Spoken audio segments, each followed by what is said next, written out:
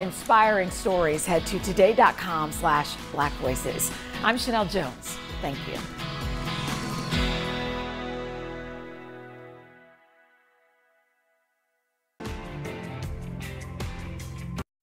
Over the years, I have been lucky enough to step into the Today Show kitchen and watch the best chefs from around the world teach us some incredible recipes. And we had made that pesto, which was, oh, exactly. I almost got out of this one clean. Turn it down. Oh my gosh, I had one job. None of which I've mastered because, well, I actually don't know the first thing about how to cook. And unfortunately for today's culinary coach and my dear friend Siri Daly, she's experienced my kitchen chaos up close a few too many times. The biggest step is slicing it. Oh boy, come on, oh my gosh. Well, I'm ready to put that behind me. Now, Siri's gonna teach me some kid-friendly favorites, including mac and cheese and chicken tenders with a few special ingredients. Plus, I'm gonna learn, finally, how to make a perfect grilled cheese. The real test will be to see if our kids love what we make, and they are a tough crowd. But I'm excited to give it a try, so let's get started.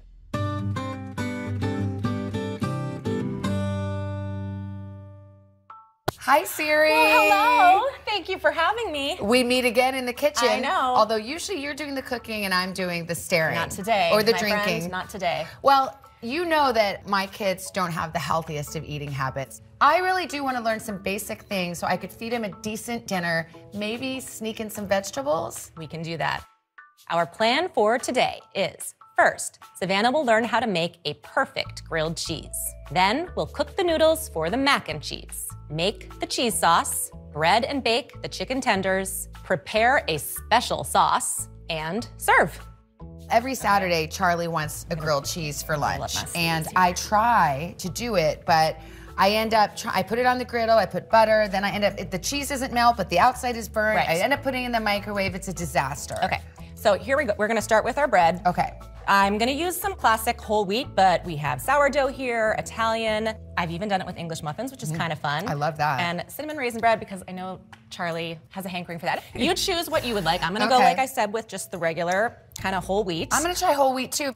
We have salted butter here, just one side of the bread. Okay, well, see, I do both sides. This is the side that's gonna go on the griddle, and that will get it all nice and gooey and buttery and golden brown. You just basically wanna kind of smother it and make sure you get it all the way up to the edges so that not a single piece of bread is without. But now if I did wanna do your mayonnaise trick, I would do butter and then mayonnaise.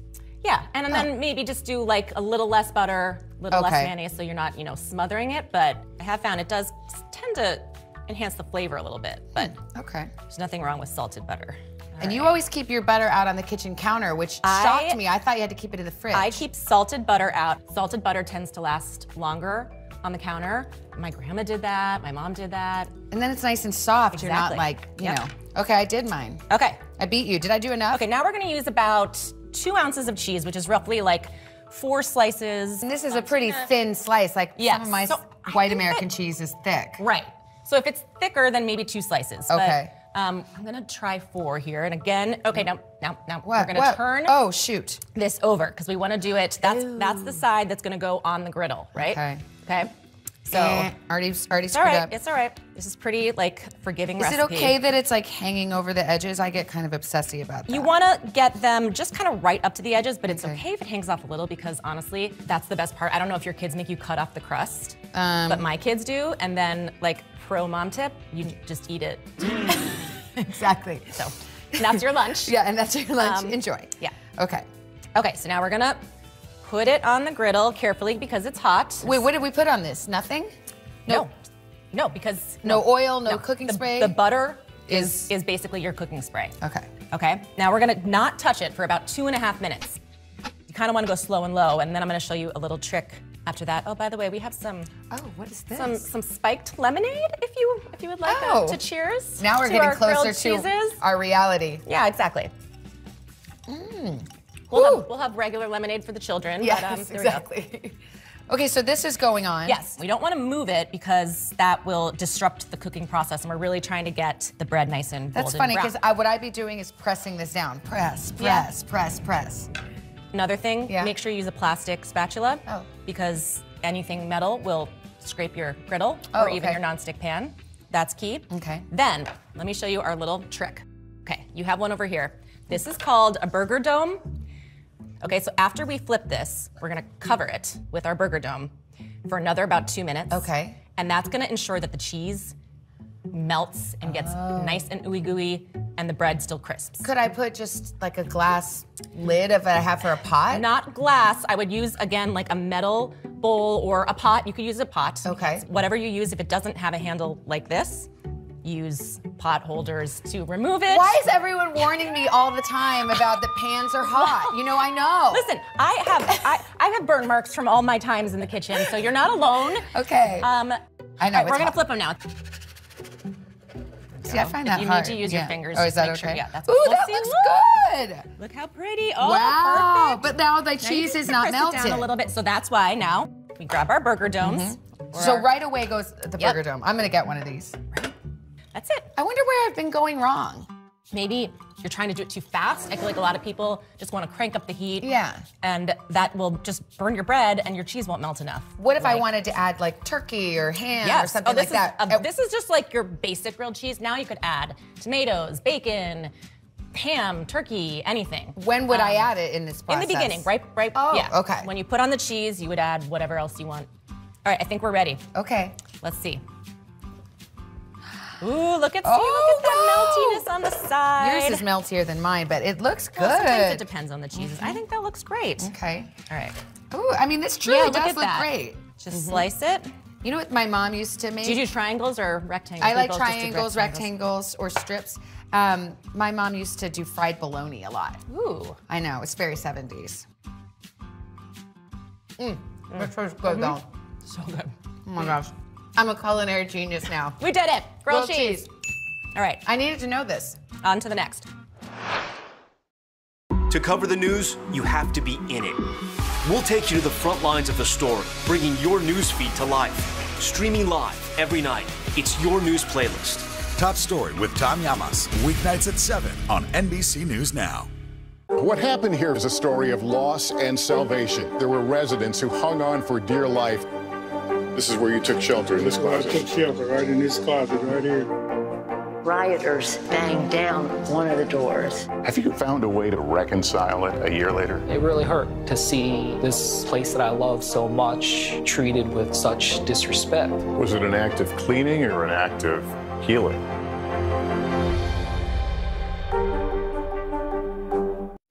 What do you see right now with Putin, and do you think he's a rational actor? There's a Supreme Court nominee. What would it take for you to vote to confirm her? The sanctions did not deter. Can this end with sanctions alone? If it's Sunday, it's Meet the Press. Today is now a podcast available every morning. Listen wherever you get your podcasts. For breaking news in our changing world, download the NBC News app. Now Tonight with Joshua Johnson, streaming weeknights at 8 on NBC News Now. Listen to The Thing About Helen and Olga, new from Dateline, wherever you get your podcasts.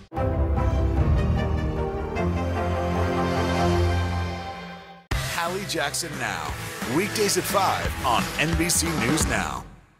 We're gonna make a baked mac and cheese with a special ingredient. There's going to be cauliflower blended into the sauce. I'm telling you, your kids will not know. Okay? Sneaking in vegetables Yep, is the not name above of the it, game. not above it. So we have boiling water over here.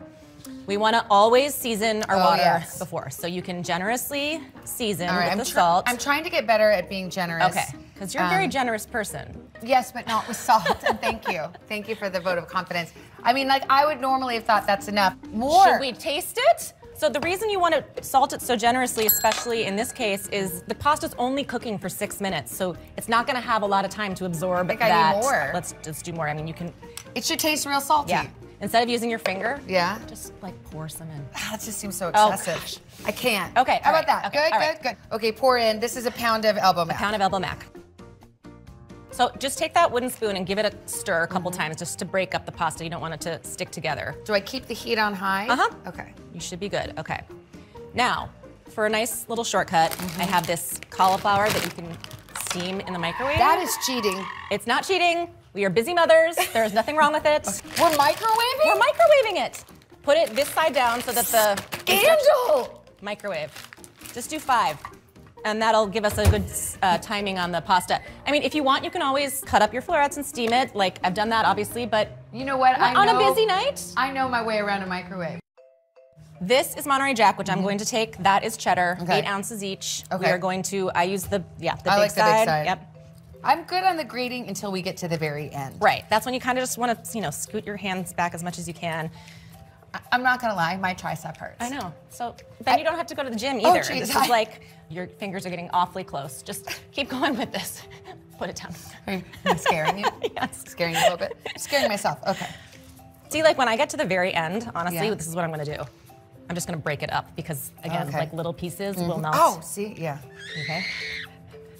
I don't know why. I don't know why people are nervous. Does the recipe call for blood? I can't tell. I think my arm's gonna be sore tomorrow. Yeah. All right. Well, Now, what we're gonna good. do Okay, is yeah. we're gonna reserve 3/4 cup of the cheese. Can it live together? Yep. Okay. Okay, we're gonna put our cheese on this same sheet Okay. pan to just make some room. Mine can come over Yes. here. Oh, there's our cauliflower. So the cauliflower's, I'm gonna let it sit for just a second because it's Okay. hot, and why don't we drain the pasta? Okay. All right. Let me guess. Hot pot. Ooh, it's a heavy one too. I know. So right into the Okay. drainer. Just pour it all in. Yeah. Right? And then put some cold water, rinse the pasta because that's gonna stop the cooking process. Oh, okay. Yeah. Cold so water. just cold water, it'll Just stop the rinse it? cooking. Yep. Okay. It's not gonna get too soggy. No. And then you can kind of just shake it, let it drain in the sink, and that's it. We'll leave it there while we make our sauce. So do you want to go grab the cauliflower from the microwave? Ooh, I better bring it in case it's Yeah, hot. just hold on to like the edges of the bag. Okay. Ah, just kidding. Look, it says pick up here. Yeah, well, that's helpful. so convenient. That's friendly. Okay, now we are going to cut that open and we're gonna pour it right into the blender. So All right, that's that. so now we're going to add 1.5 cup of milk. 1.5 We have whole milk here. You can use 2%, but I wouldn't go any lower than that just because it's gonna add flavor. And it's helpful if the milk is at room temperature. If it's not, you can always like microwave it for like 15 to 20 seconds. It'll just help when you make your roux that everything's kind of consistent. I fear kitchen machinery. Anything with blades is a little scary. Does that seem good? That seems good. Okay, then what? Okay, so on. And then what? And we'll probably hit the puree button if your Okay. blender has that. There you go. Wow. And we're gonna let it go for just for a little bit. I always feel I have to hold it.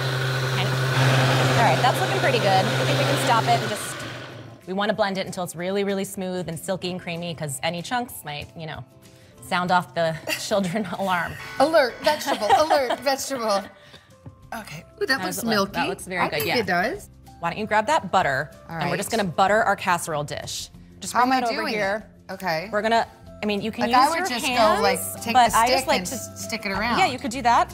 Or you could just kind of like scoop it up with this and just get the sides in. Your way seems What- classier. I just don't like mess. I'm just I don't either. so OCD. You really There you are. go. Is that good? Okay. Yeah. But that A little doesn't more. seem You like can a do more. much. Yeah. Like I like to Yeah, get I in would get a there. good goop. I usually just take the stick. Perfect. Am I getting the sides There's nothing too? wrong with taking the stick. Yeah, sides and bottom. This is where my type A personality really Yeah, comes yeah. in. I'm like, I want every side done just right. I don't want to mess it up, I want to get an A. I want to get an A. A+ on buttering the casserole dish. Okay. Okay. That's over. Now we're gonna measure out 1 more cup of milk. Okay. There you go. Got it. 3 tablespoons of flour. You can measure out and put in that little bowl. Okay. This is That's mise, gonna or be- mise en place. Absolutely. Wow. Or mise en Impressed. place. Then we are going to start our roux. I'll put the cheese over here just for Okay. later. Okay, the first thing we're gonna do is get 4 tablespoons of butter, and you can kind of eyeball that. Well, I can't, but I know that one stick It's about is a half of a the stick. Yeah. So it's like that. Perfect. And Okay. just throw that right in the pot. I enjoy this part. Yeah. I just like to see how the butter skates around. you know? Right? It's really pretty. Seems like and it's it having also a good time. smells good. Yeah. This is what cooking should be. You can add the flour. We have to whisk constantly. That's why we love to have everything ready because this is kind of something you have to babysit. Yes. You don't really want to walk away at this point. Okay. Just make sure that you try to avoid the clumps. Okay. And then when Add we the- add the milk, we're also going to do it sort of slowly. We don't want to Okay. add it all at once I like to dump it in, so don't because do that. we want to activate the flour and the starch. Does that look and frothy to you? It's looking good, yeah. See how it's starting to bubble a little? Yeah. I like to. This is awesome. I'm so impatient. I'm like, let's know. get in there. Perfect. Now you can add some more. Wow, this is coming together. Yeah. And then next, we're gonna add our milky cauliflower mixture. But don't I want to get this a little smoother first? That's good. Whew. God, this is worse. Not since my Jane Fonda aerobics routine have I worked out this hard. Yeah, but you probably did that this morning, I know, I'm like, yeah. Add the cauliflower puree and stir to combine. Is this a little at a time thing? Like this, or can I just dump it on? Since you've already added, yeah, you're good to go now. Perfect. And it's gonna start to thicken. This is so sneaky. You would never know this is cauliflower. Yep. And then we're gonna add our cheese. Bring to a simmer. Now, is this a simmer? Yeah, because see the bubbles starting to form. Okay. Yeah. Whisking constantly. Cook for 1 to 2 minutes until thickened. Do you think that's thick enough? It's getting there. Another way to tell is if once you kind of lift it, you want to just see some of the remains on the spoon. I mean, this whole constant stirring. Yeah. It's like a baby. You always have to be watching it. 5 minutes of babysitting. Yeah. All right. This seems cooked. Yeah. So now let's add our cheese. Okay. All right, we're just gonna dump it in? Yeah, and then just continue to stir. I'm gonna have a big splash. Okay. Perfect. Now I'm gonna get my stirrer out. Yeah. Goodbye, whisk. Goodbye, whisk. You've done a good job, but we're moving on. Okay. This is my favorite part, too. Yeah, this looks pretty so yummy. Cheesy. Season with salt to taste, but I'm not there ready for that Here's where we grab the magic spoon box. Do you want to taste it, or are you trusting me? I'm gonna trust you. I trust your palate. I think it needs a little salt. Some salt. Go for it. Okay. Well, not a lot, though. Okay. It's pretty tasty. There you go. I mean, there's salt in the cheese naturally, and so, that's good. I mean, okay. I don't know. The salting thing is very perplexing to me. Now, I'm gonna grab. I don't want to over salt. The pasta. I know. That's why you can always, you can. Now what happens? Put some on. Now I'm gonna break this pasta up just a little bit so that it doesn't clump together. Oh, you add the pasta to here, but it says remove from the heat, so I think I need to turn it off. Okay, you want to turn it off? Yep. Okay. And then I kind of declumped the pasta so we don't splatter ourselves. I mean, this is starting to look real good. I would eat it just like this. Yeah, but it's gonna get so nice and baked and crispy on the top, and because we're gonna add that cheese that we reserved. So I'm just basically trying to coat as much now. This is just about stirring and coating. And then we can just pour it in because we can also kind of stir it up in here. All right, I'm gonna transfer it. Are you ready? Yep, Do you feel good about that decision? Oh, I didn't taste it again, but I'm just gonna trust. Well, you transferred. Okay. I kind of like this. I'm not doing any work. You are. Trying to explain this to me is work. Okay. Okay. Okay. You got it? Yeah. Yum. It looks so good. Okay. Now just sprinkle the top with this remaining mixture with of the cheese. remaining cheese. Just okay. I'm gonna just eat some. Yep. While you do that. Love that. And this cheese will get kind of brown, probably, right? Yes. So now we're gonna bake it in a 350-degree oven for about 45 minutes. Until it cooks all the way through, gets nice and hot and gooey. The sauce will thicken some more in the oven. Great. Perfect. Now, if I wanted to just stop it right here, cover it, and then bake it at a later day, could I do that? You could absolutely do that. Okay. Put it in the fridge, even in the freezer if you wanted to, but in the fridge, just make sure you kind of let it sit at room temperature for a little bit before you put it in the oven, and it's good to go. Should I put it in? Yeah. Top oven. Okay. I'm so proud. Me too. Remember that time? Good job. All right. High five. Yay!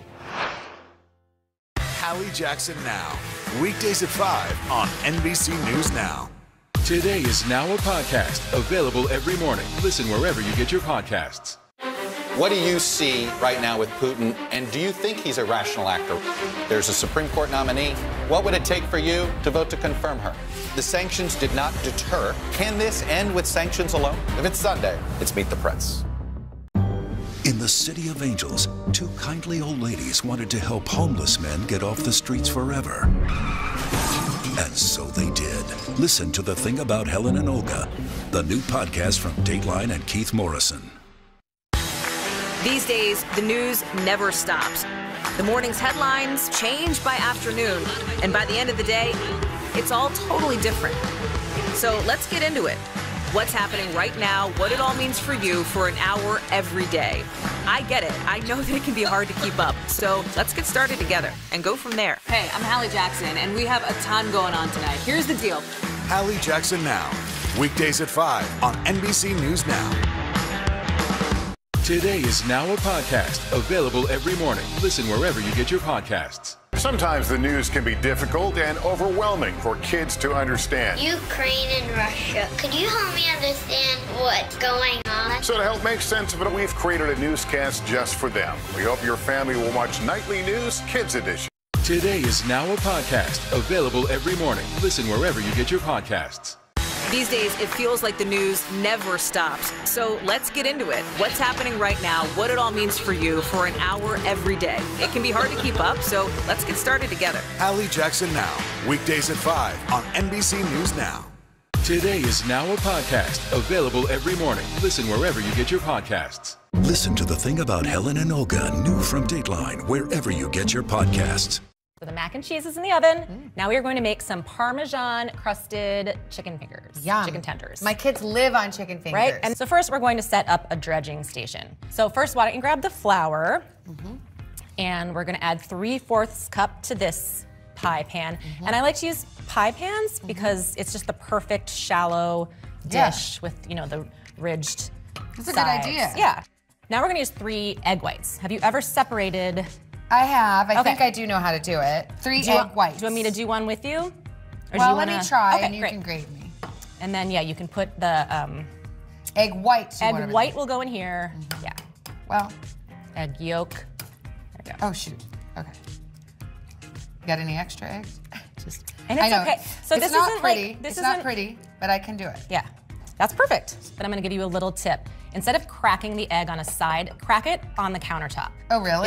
It'll give you a more even shell. Sometimes when you crack it, there you go. Oh. When you crack it on the Oh my gosh, that's so much better. There you go. Wow, game change. Okay, so now the panko, and we're gonna use about a cup the of panko. panko? Yep, that's Okay. the panko. You can use breadcrumbs too. I just like panko because I feel What's like the it difference? gets a little crispier. This is a Japanese breadcrumb. Oh, okay. Breadcrumbs tend to just be more fine. 1 cup. And I like the crisp that panko offers. Okay, good Yeah, to know. so I actually always wondered what the heck the difference was. Okay. 1 I'm cup just of sprinkling that. it around. Okay. And then a 3rd cup of Parmesan. Okay. Right there. And then you can use that whisk to kind of, perfect. Okay. And just kind of combine that. So now our dredging station is all set. Okay. Chicken, we have 5 chicken tenders here, which you can find at the store. If you don't find chicken tenders, you can always buy breasts and kind of just cut them into strips. Okay. So now, what am I doing? Just laying Just it on gonna the lay it pan? on here because it's just gonna be a vessel for us to season the chicken. So I'm not, this isn't the pan I'm gonna cook in? No. Okay, so I don't need to grease Nope. it or whatever. Okay. Perfect. So it could be a plate, could be anything. Yeah. And then season generously, the word of the day. Both sides? Both sides. So you can use Okay. those tongs to flip it over. Because this is really the only point other than like the Parmesan that we're seasoning. enough? That's great. That looks great. I'm getting Perfect. more Yes. like Yes, liberal with I like my it. Okay. That's salt. Good? Awesome. Yep. And then turn it. Okay. Perfect. And I guess you could do pepper if your kids liked it, but it's always a little it's questionable whether they do. Is that good? That's great. Okay. That's perfect. All right. Okay, now we are going to spray our sheet over there with some baking spray. Okay. Because then we're going to put it right on to our Are we baking these? dish. Yes, we're going to bake them. Oh, we're not frying? We're not frying. Oh, that's healthier, right? Yeah. So first we're going to coat in the flour. You can just do one at a time. So I'm just dropping it? How much? Make sure just it gets a little just bit? coated on both sides. Like that's good? Yep, that's okay. great. What about the sides? And No? Okay, they're fine. Then? To the egg whites. And I'm just coating both sides too? Okay. Perfect. You can kind of like let some of that drip off because sometimes it can get a little goopy. Perfect. And then into the panko. Okay. Get that nice and coated. Yeah, this is the good stuff, Yes. right? And you can, Okay, yeah, now- perfect. Okay. That's good? Yeah. Okay. And just set it there. Set it down. And Okay. then And then here we go. repeat. Ooh, it's the last one. There we go. This lucky guy is gonna get all this good stuff. Okay. All right. Into the bottom oven. All right.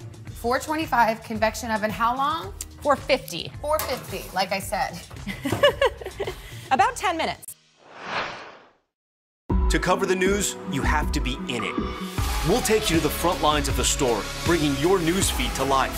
Streaming live every night. It's your news playlist. Top Story with Tom Llamas, weeknights at 7 on NBC News Now. What happened here is a story of loss and salvation. There were residents who hung on for dear life. This is where you took shelter in this I closet. took shelter right in this closet right here. Rioters banged down one of the doors. Have you found a way to reconcile it a year later? It really hurt to see this place that I love so much treated with such disrespect. Was it an act of cleaning or an act of healing?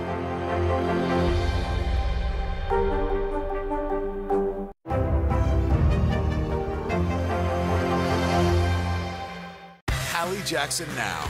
Weekdays at 5 on NBC News Now. Sometimes the news can be difficult and overwhelming for kids to understand. Ukraine and Russia. Could you help me understand what's going on? So to help make sense of it, we've created a newscast just for them. We hope your family will watch Nightly News Kids Edition. We're here to start conversations about the big things happening in our world. Because it's not my job to tell you what to think. My job is to think about what you tell me. Now Tonight with Joshua Johnson. Streaming weeknights at 8 on NBC News Now. Hallie Jackson Now. Weekdays at 5 on NBC News Now.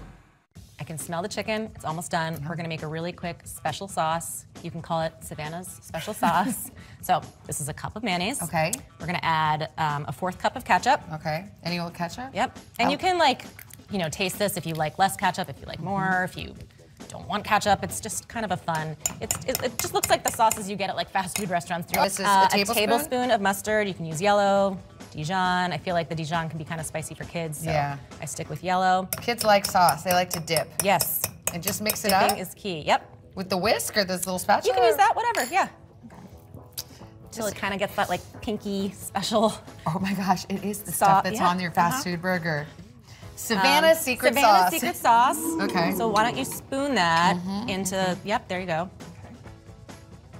And then, perfect. Okay. Perfect. All right, now why don't you go check on the mac and cheese? Okay. Because it's probably done. But what I like to do sometimes at the very end is just broil it. Done. Okay. Well, let me see. Let's just broil it for like a couple minutes. Okay. Yeah. Perfect. Okay. Because it'll just get nice and caramelized on the top. You just have to make sure you watch your broiler because every oven's different. It could be like 30 seconds or it could be 2 minutes. What am I looking for? Just to get that kind of brown caramelization. But why don't you grab the chicken, because I think that's done. Here, Janita. Oh, you got it. When you tell me to watch the oven, I am ready to do it. I'm ready to stare obsessively. Stand this there. Looks good. Perfect. I can't believe we made this.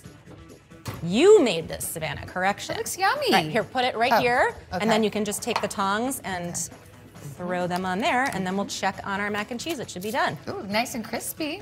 Perfect. And they look really good. They actually do.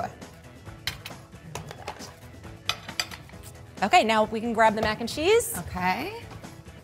Ooh, yeah. Does it look good? Mm-hmm. Okay. Ooh, got that little golden top. Perfect. Yeah, just gets it nice and, I love the crusty edges. A little broil. Ooh. Okay. All right, you grab I that. still haven't learned this technique. I will grab, that was pretty good. Okay. I'll grab this, and we can eat. Yum. Okay, we did this. We did it. Let's eat like toddlers. Okay. This actually looks very good to me. I'm excited. Okay, so be careful, Can I that's hot. Serve you up some? Yes, please. Look at how, you see. It's good, and look at that. It sounds all nice and crusty. I'm gonna see if I can taste the cauliflower. Yep, that's the real test. Well, the real test will come. Let's see. Okay, I'm just gonna use my hands, take some chicken, put some Siri Savannah special sauce. Yep. Now this is all yours now. You get to take credit for that sauce. Okay. Smells good. Bon appetit. Cheers, bon appetit. Cheers. Okay. Here's the test. All right. I'm going for the cauliflower. Me too. First. I just want to see. So hot. Hot and delicious. It's really good. It's so good. You can't tell. You cannot tell. Not one bit. I'm just gonna get into this chicken. Should I dip it Moving the way on. my kids would? No, Yeah. let's go classy. Whatever. You're right. You're right. All right. It's good. So good. There is no It tastes right. There's good. no right and wrong when it comes to kid food. You are actually a delicious chef. So thank you for doing this silly kid food with me. But this is what I actually need to know. It's not silly. We have picky eaters combined. Yes. And so this is what we have to do. I mean, we have to have fun, interesting meals for them. It's good, and now I don't have to feel so guilty. Well, this is a triumph. There's only one thing to do now. You know what we have to do. Put it to the test. Put it to the test with the kids. All right. An excuse to get together. Exactly. Let's do it. Good luck. To you, too.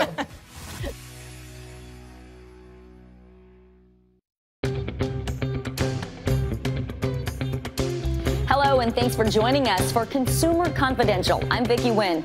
The headlines can be troubling. A recent spike in violence across the country. In New York City alone, NYPD's recent data shows crime is up 38% overall this year. Shootings have risen 32%.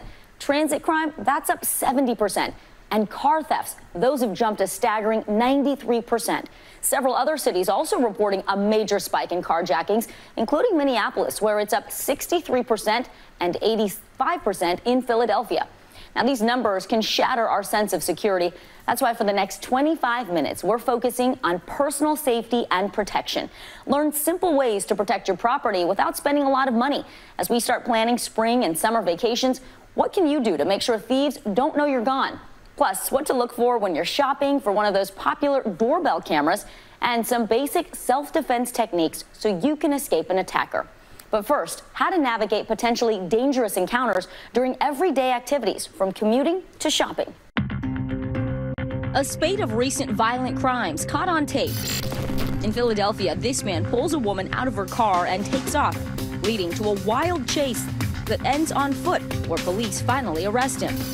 In Chicago, two men approach a woman and push her up against a wall. Police say they stole her belongings and ran off.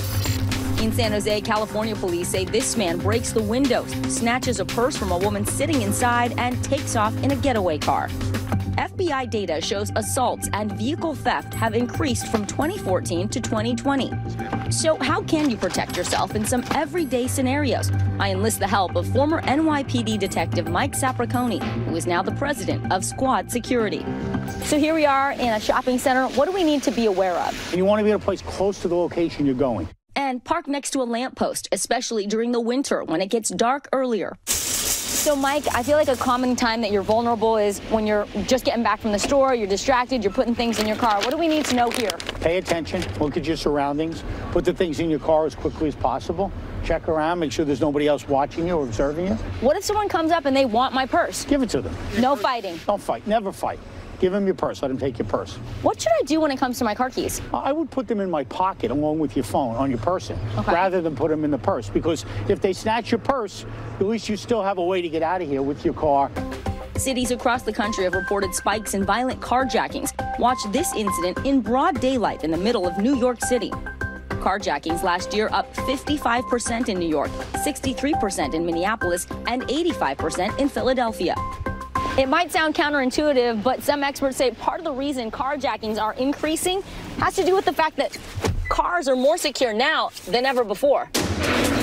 You've probably seen it in the movies. Thieves starting a car like this. Like I do not hotwire car. But nowadays, new cars rely on key fobs, and that makes it a lot harder for thieves to get away unless they have this. Remember to keep your car doors locked, even while driving. Mike says make sure your windows are up high enough that someone can't reach in. Mike, let's say I'm stopped and some people come up and they try to carjack me. What do I need to know? Always give them the car. Unless you have your children in the back seat or something, give them the car. It's not worth it. Mike, it's cold out. A lot of people like to warm up the car before they get in, or they leave it running because they're going to go in the store real quick. What say you? No, definitely not. No value to doing that. It's an opportunity. When the thieves see the smoke coming, that's like a smoke alarm coming to them and saying, hey, there's a car, let's take it. As for public transit, Mike says stay vigilant. He investigated many crimes where thieves targeted distracted riders. He says the risk starts when you enter. Be careful on the stairs, an easy place for pickpockets to snatch your valuables from behind. Vicki, I just got your phone. Your bag was wide open, you weren't paying attention, and it was so easy for me to just grab your phone out of your bag. So what should I do? Pay attention, move your bag to the front, lock your bag, and be aware of somebody walking behind you on the steps. Mike, what about this? A lot of times people are commuting, they put earbuds in. Bad idea. It just takes away one of your senses. You should never have something that can't let you hear everything that's going around you. avoid the temptation to stand near the track and pay attention to anyone coming into your personal space. You know, people have a tendency, they want to see when the train's coming, they get close to the edge. What do you say about that? Step aside. Always step back. Stay 6 feet off the yellow. The yellow's there for a reason. When it's time to board, try to ride in the car with the conductor. In New York City, they always pull up to these zebra stripes. All right, Mike, so we get on the train. Where's the safest place to sit? I would always think the middle is the safest place, not by a door. Okay. Because if you sit by a door, somebody can be lingering or they're watching you as the door's open, you can snatch your bag. What if the train's crowded, there's no seats? Hold the pole, get by a pole in the middle of the train, and put your purse between your body and the pole. Oh, okay. Some good reminders to help you stay alert and safe. Our thanks to Mike for that. And a bonus tip, if you are riding public transit in most cities, sit in the front car. That is often where the train operator is located. And when you're parking at a mall, look for that security booth in the parking lot. Try to find a spot near the guard shack. Coming up, it was made to keep track of your belongings, from keys to purses, but some have reported Apple's popular AirTags have been used for stalking. What you need to know. And later, simple things you can do to beef up security at home without breaking the bank. Consumer Confidential, coming right back. In the City of Angels, two kindly old ladies wanted to help homeless men get off the streets forever. And so they did. Listen to The Thing About Helen and Olga, the new podcast from Dateline and Keith Morrison. These days, the news never stops. The morning's headlines change by afternoon, and by the end of the day, it's all totally different. So let's get into it. What's happening right now, what it all means for you for an hour every day. I get it. I know that it can be hard to keep up. So let's get started together and go from there. Hey, I'm Hallie Jackson, and we have a ton going on tonight. Here's the deal. Hallie Jackson Now. Weekdays at 5 on NBC News Now.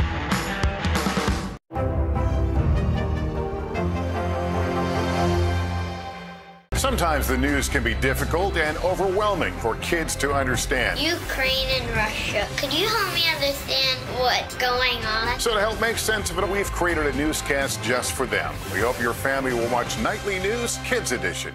For breaking news in our changing world, download the NBC News app.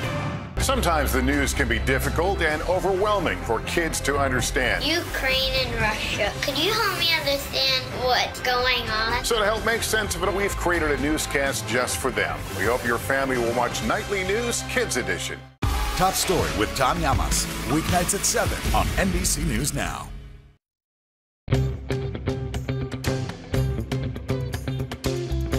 A warning now about popular tracking devices from Apple. They're called AirTags, and they track the locations of common items like your keys and your wallets. But people across the country have reported being stalked by strangers. We took one out to see how it can happen. I was at the bar alone. Model Brooks Nader was at a crowded bar in Manhattan when she says someone dropped an Apple AirTag into her coat pocket. The device, roughly the size of a quarter, links to a cell phone through the Find My app, designed to help you track your things. But now it's being linked to concerns about safety and privacy. When I was almost home, I got this notification on my home screen pop-up saying that I was being tracked, and I had been for a while now. Which is basically when I knew something wasn't right. Nader estimates the AirTag was in her pocket for 5 hours. The device's owner able to track her every move before she got that alert. I also didn't know what an AirTag was or anything like that. So I was definitely worried and concerned. And Nader isn't alone. Okay, so I think I'm being tracked. On social media, others reporting finding random AirTags. I was being informed that there has been an AirTag that has been following me. Tucked in right here. Law enforcement agencies across the country are also warning these AirTags can be used to track cars, allowing criminals to steal the vehicles once they're parked overnight. It's literally been like tracking her car. To show you how these AirTags work, I'm teaming up with investigative producer Joe Enoch. Joe, what do you got? Vicki, I got my AirTag. Okay. I'm going to put it in your purse. All right, we'll see what happens. Bye. Bye. I hit the streets of New York City with Joe watching me from his desk. First stop, gotta warm up, get something to drink. Must be time for a coffee break. Able to see the exact stores I go in. Vicki is definitely doing some shopping at Sephora. Will it work in the subway? All right, here we go, underground. Anywhere there's a cell signal, Joe can see the AirTag in my bag, moving with me. Vicki is really moving now. My guess, She's on the subway. Taxi ride. One last stop. Finally, time to head to lunch. Joe's not far behind, using his phone to track my location. It looks like it's just right up here on the right. The device leading him right to me. Whoa! Hey! You found, oh my gosh. Right there. There, wow. Yep. You pinpointed me right to my table. Exactly. All with this little guy here. It was easy. If you had slipped this in without telling me, I would have had no clue that you were following my every move. Scary. Yeah, that is pretty scary. I didn't receive a warning notification until I got home. It is now 4 hours after Joe put the tag in my purse, and I just got the alert that there was an AirTag somewhere near me. Apple says those alerts make it harder for AirTags to go undetected. The company also updated the AirTags to sound this alarm if they're away from their owners for 8 to 24 hours. In a statement, Apple says, "We take customer safety very seriously and are committed to AirTag's privacy and security.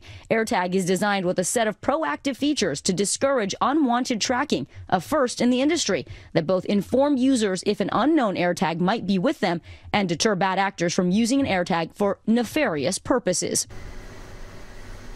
Now, this is important. Experts say if you get that alert or you find an AirTag in your belongings, don't go home. That could reveal where you live. Instead, go immediately to your local police department or a public place and then call police and ask them to meet you.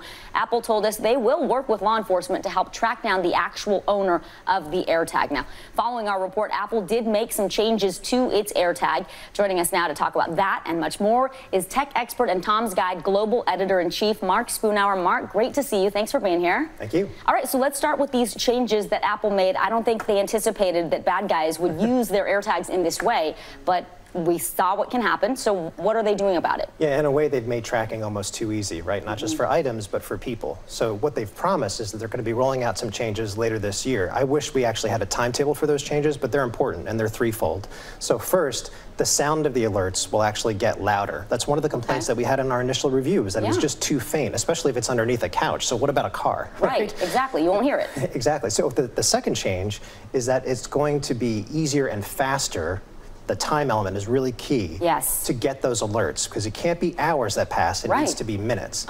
And the last thing is precision finding. So the same feature that's available to you and I using augmented reality and the live camera view, so you'll get an exact location of where that AirTag is using the camera and arrows that direct you directly to it. Wow, really interesting. Well, it's good to see that they are doing something, and I think that makes people feel a lot better.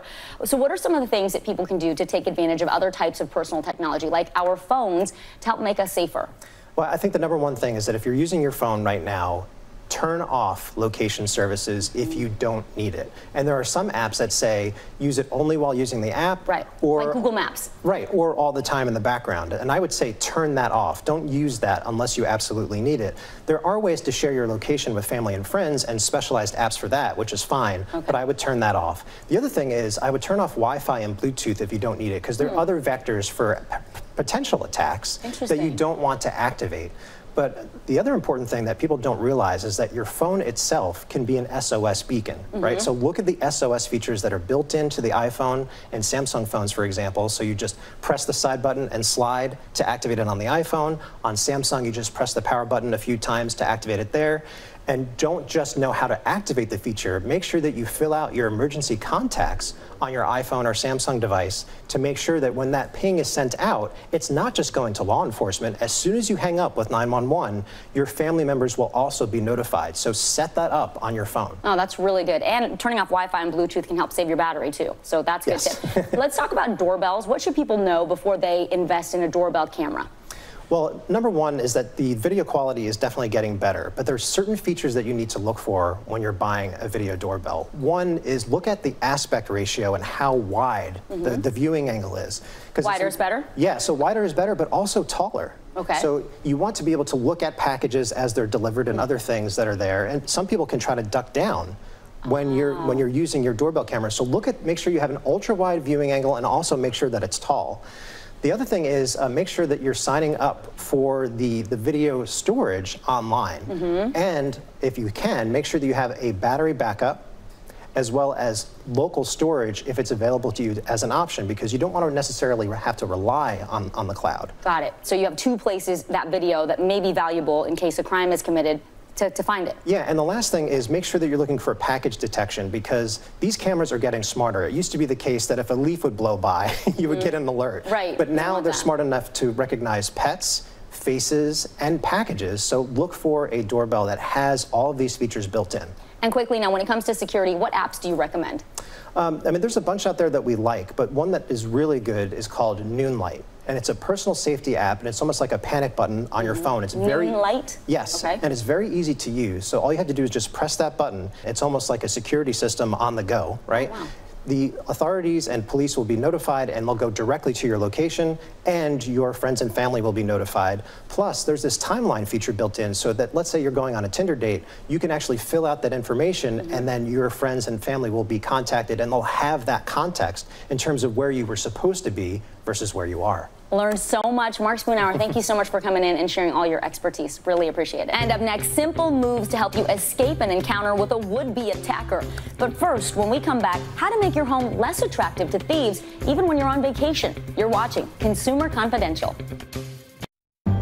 In the City of Angels, two kindly old ladies wanted to help homeless men get off the streets forever. And so they did. Listen to The Thing About Helen and Olga, the new podcast from Dateline and Keith Morrison. Hallie Jackson Now, weekdays at 5 on NBC News Now. These days, it feels like the news never stops. So let's get into it. What's happening right now, what it all means for you for an hour every day. It can be hard to keep up, so let's get started together. Hallie Jackson Now, weekdays at 5 on NBC News Now. In the City of Angels, two kindly old ladies wanted to help homeless men get off the streets forever. And so they did. Listen to The Thing About Helen and Olga, the new podcast from Dateline and Keith Morrison. For breaking news in our changing world, download the NBC News app. These days, it feels like the news never stops. So let's get into it. What's happening right now, what it all means for you for an hour every day. It can be hard to keep up, so let's get started together. Hallie Jackson Now, weekdays at 5 on NBC News Now.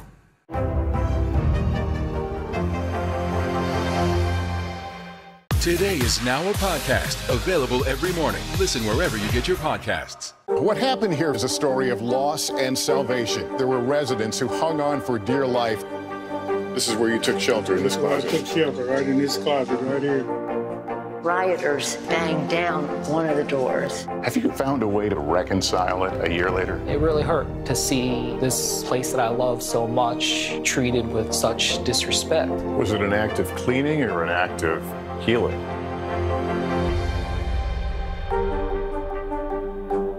For breaking news in our changing world, download the NBC News app.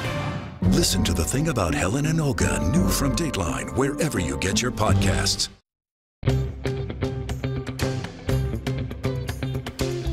Now a closer look at home security across the country. Caught on camera, brazen crooks smashing windows, knocking down doors, even impersonating police officers. These cases can make us feel vulnerable. With spring break right around the corner, you may be traveling or leaving your home unattended, but there are some easy ways to protect your space from thieves. From coast to coast, home security camera footage released by police captures burglars in action. In New York City, these crooks posed as police officers to get inside, overpower the homeowners, and walk off with $130,000 in cash and jewelry. In Phoenix, burglars deploy a battering ram to break in. In Los Angeles, a mother and her baby followed home and robbed in their driveway. And in Beverly Hills, 81-year-old philanthropist Jacqueline Avant, wife of famed music executive Clarence Avant, shot dead in her home. Police apprehended and later charged this suspect, who also attempted to break into another nearby home. Though national statistics show burglaries are in decline, these cases can shatter our sense of security. While it can be scary to think about these crimes, there are simple steps you can take to prevent the criminals from targeting you and your home. I enlist the help of Mike Sapriconi. He's a former NYPD detective with 16 years of experience. He's now the president of Squad Security, a global security firm. Mike, when it comes to these bad guys breaking in, what's the first thing we should know? Well, these are crimes of opportunities, so we want to make it as difficult as possible for them to come to your home and break in. What's the most common way criminals get into someone's home? Basic things, checking doors, checking windows. They're going to look for something that might be open, unlocked, like this. If it's locked, they're going to move on. Mike says breaking windows and doors can alert neighbors, and many criminals will move on if there isn't a convenient way in. Another common thing people do, they hide the key under the doormat or maybe nearby the front door. Anywhere in proximity of the door, they're going to check. Don't do it. If you have a security system, Mike says to occasionally call your company to make sure the software and equipment are up to date. No alarm system? He says a video doorbell can be a cheaper alternative. These days, many of us also rely on delivery services, so our packages can pile up. We all know about porch pirates, but this is also a key that no one's home at all. The more things you leave out, more people are going to know you're not home. Got to get these inside quickly. Always, quick as possible. What if you have to go on vacation and you're going to leave your home empty? You want to make your home feel as secure as possible, so you want to always try to do as much as you can to make that person, the burglar, think someone's home. You want to maybe leave lights on, put some shades down. You want to be able to not have somebody be able to look into your window and see that nobody's around. And if you park your car outside, keep your car doors locked, because if you have an automatic garage door opener programmed inside, it'll work even if there are no keys. Mike says thieves sometimes strike right when you get home. So look around before getting out of your car. Be aware of your surroundings and avoid talking and texting on your phone. Let's say you come home and something's not right. The door is open, a window's open. What should you do? Step back for a minute. Call 911, get to a safe place, give them a description, what you saw. Don't go inside. So what happens, Mike, if you're inside and someone breaks in? Don't confront them.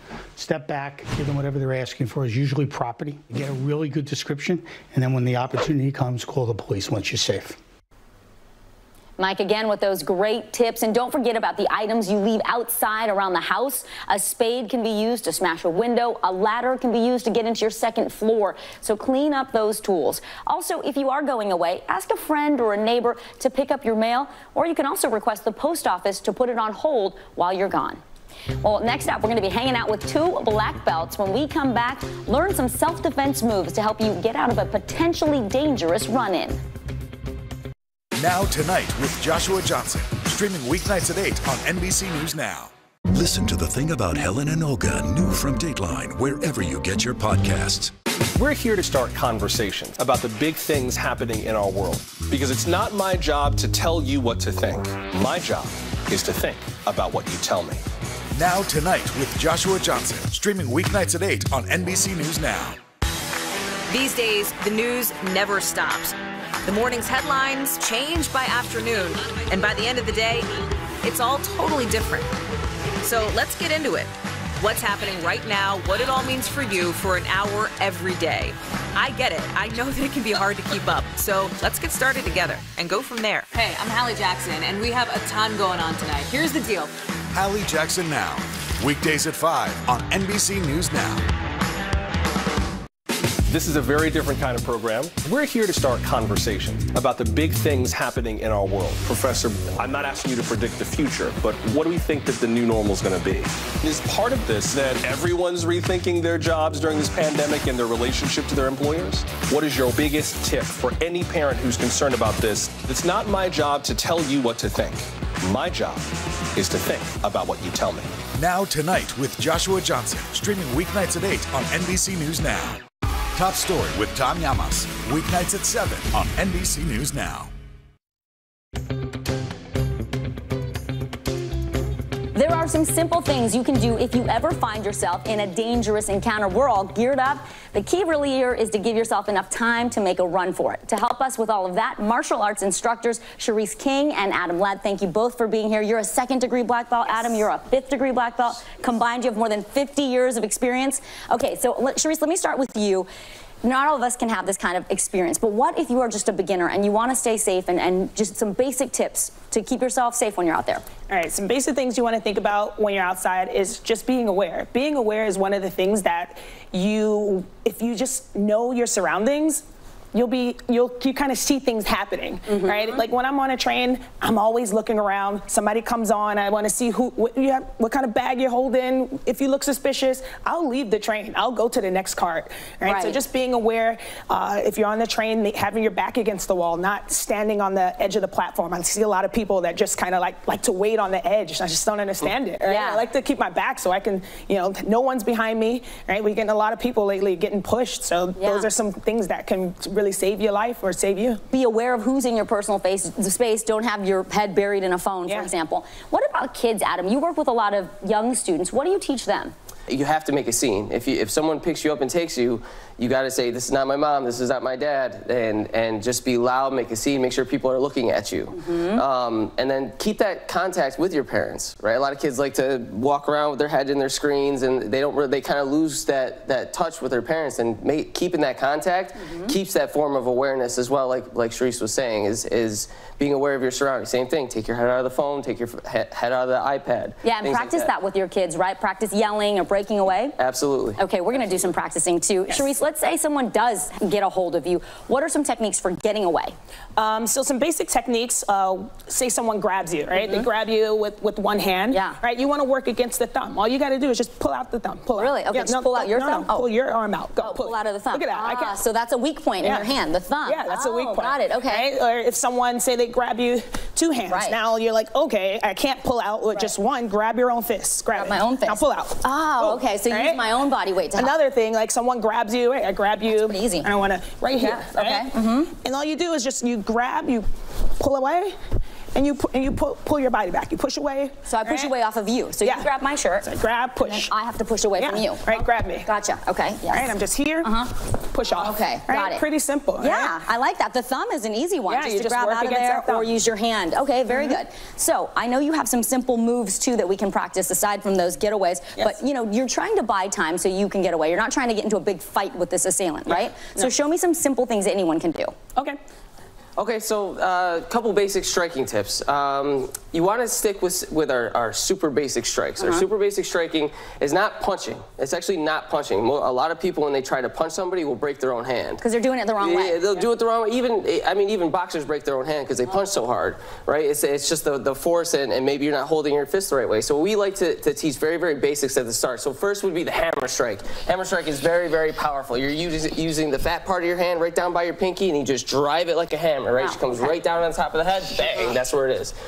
Next one is your palm strike, like the palm heel. You don't want to slap high five, right? I want down here, and you throw it just like a punch. We teach the punch and the palm strike. The only difference is your hands open and closed. So she comes straight and hits the palm, and make sure we're, hitting down here right by the wrist. Okay. And then another one that we teach for our basic self-defense is the groin kick. Right. All right, we call it a point kick. Yeah. Just to get away from doing our traditional front kick. So when Sharice throws a point kick, there's technique behind it because you're pushing off of the foot when you kick. Her foot, You point your foot, and you're not hitting with your foot. You want your shin. Oh, okay. You want the most leg possible doing the damage, right? And the shin is a hard part of the leg, so that's your best bet. Is Okay, so not the ballerina toe. You want to get close and just use the shin. Yes, the shin is where it's at. So those are pretty simple things anyone can practice. You know, the heel strike. You said the hammer, right? The hammer fist. The hammer fist down, and then that point kick, but really going with the shin. Yep, 3 basic ones. Nice and easy. If you're in tight quarters, the one that we didn't talk about was the elbow strike. Oh, okay. The elbow strike, if you're in really, really tight quarters, right, bang. This is, and notice how she's... Yeah, that's intense. Yes. I try to pull me in. You just hit right sharp, and it's it's a sharp cutting. And what are you aiming for? Should you be aiming for anything? Or with an elbow, you can hit wherever you want on the head. It's going to hurt. It's going to stun them. I mean, it is a very, very hard part of your body to hit with. Okay. All right, but if you have the ability to aim, you want to go for the nose, right? You want to go for the temple, go for the chin. Okay. If you're good enough, you go for the throat, right? What if you're small? Like, I'm smaller than you. What should I be doing? Because maybe I can't get up there.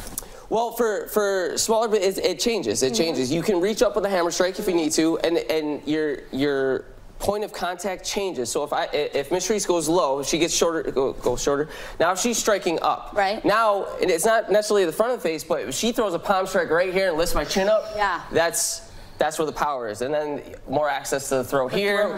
Yep, and then you're even closer to the groin. Right. So you still have points of contact that you can make. You don't need to be face to face. And that gives her time to get away. Correct. This is a couple good shots and you're out of there. Okay, I think we have a little time. Did you want to demonstrate that throw? This is for an advanced move, right? Yeah, this is an advanced move. And she's just like you want to do the hip throw? You want to do a double leg takedown? You do a hip toss. Hip toss? Hip toss. Here all we right, go. so there's a lot of different ways to do the hip toss. All right, so what she's going to do, she grabs, she's going to gain control first. She steps in. Okay. When she steps in, now look, see how the hips are lined up? Right. She wants her hips just a little bit lower than mine, feet inside of mine, right? The feet's got to be inside. This is her base. Now all she's got to do, don't throw me yet, just lift me up. Just watch how she lifts me. It's with her legs. Right. It's just with the legs. Nice and easy lift. Now when she wants to throw, she throws. There you go over. Okay. And she keeps the control of the arm. Right. Okay, wow, okay, so that's not recommended for beginners, but that's just something cool you can do if you're two black belts. Yeah. Okay, fantastic. Well, thank you. Adam Ladd, Cherise King, such a pleasure to have you. Thank you very much for all of those techniques. Thank you so much. Giving me a chance to get into a gi. Absolutely. That is our time for now. Thank you for hanging out with us, for all of us at NBC News. I'm Vicki Nguyen. Join us next time for another edition of Consumer Confidential. In the meantime, practice some of these techniques and stay safe out there.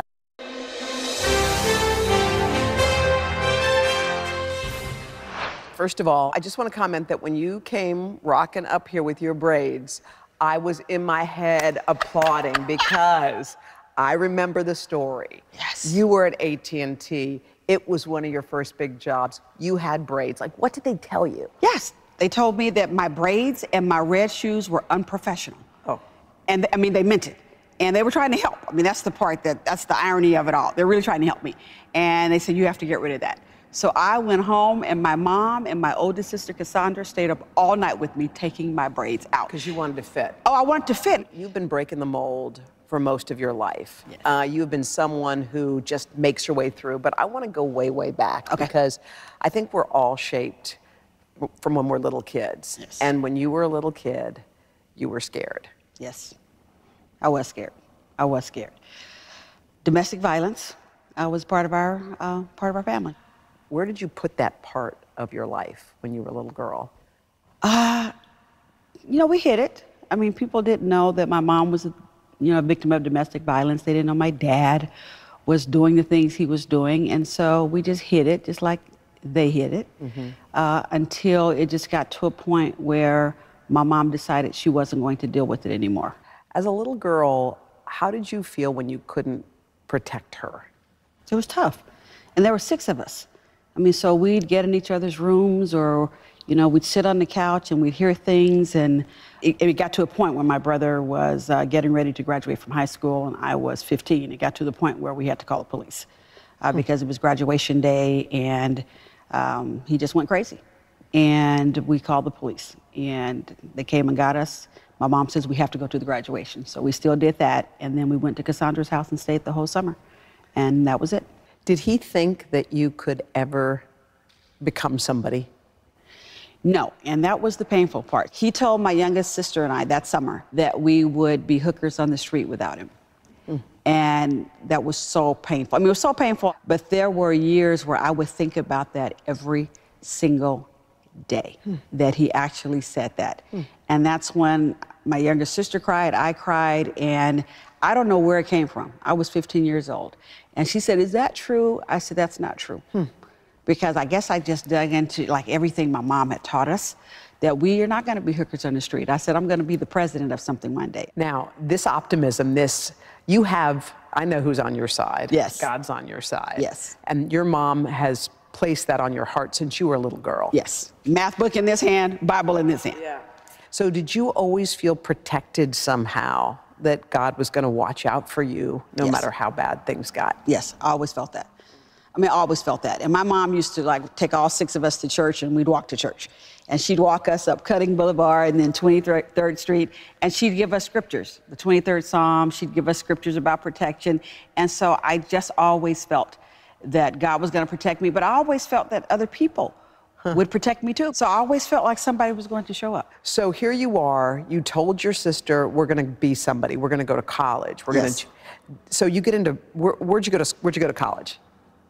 The #1 public institution in the world. The University of California at Berkeley. Yes, yes, yes.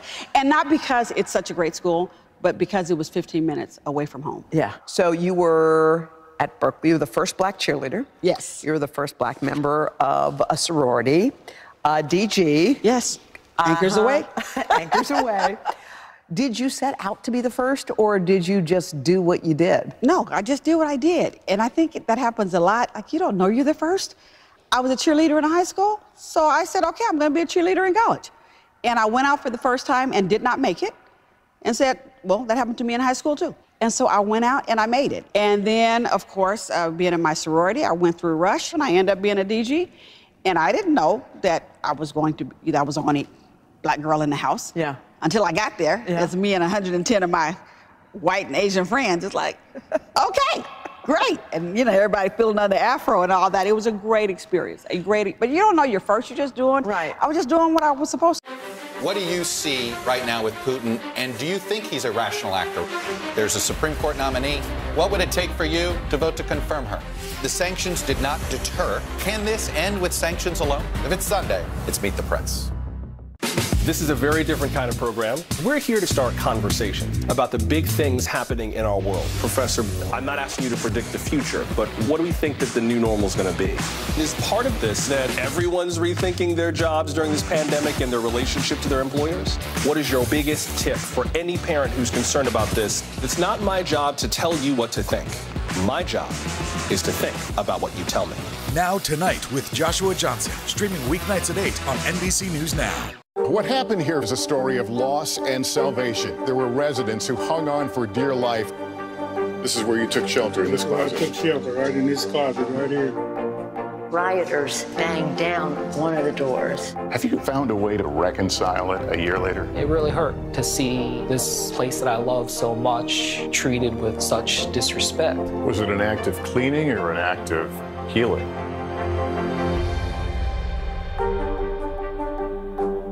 For breaking news in our changing world, download the NBC News app. Listen to The Thing About Helen and Olga, new from Dateline, wherever you get your podcasts. For breaking news in our changing world, download the NBC News app. So AT&T, wait, were you married when you went to AT&T? No.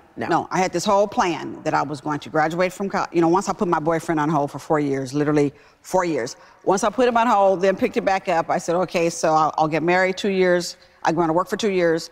Then I'm going to start a family. So I had it kind of all mapped out. I would have thought that you had all the tough stuff in your life early. That I would, if I were God, I would say Sint does not deserve any more tough stuff after what she's been through.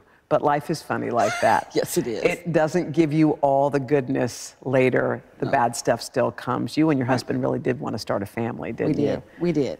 And that was not to be early, was it? No.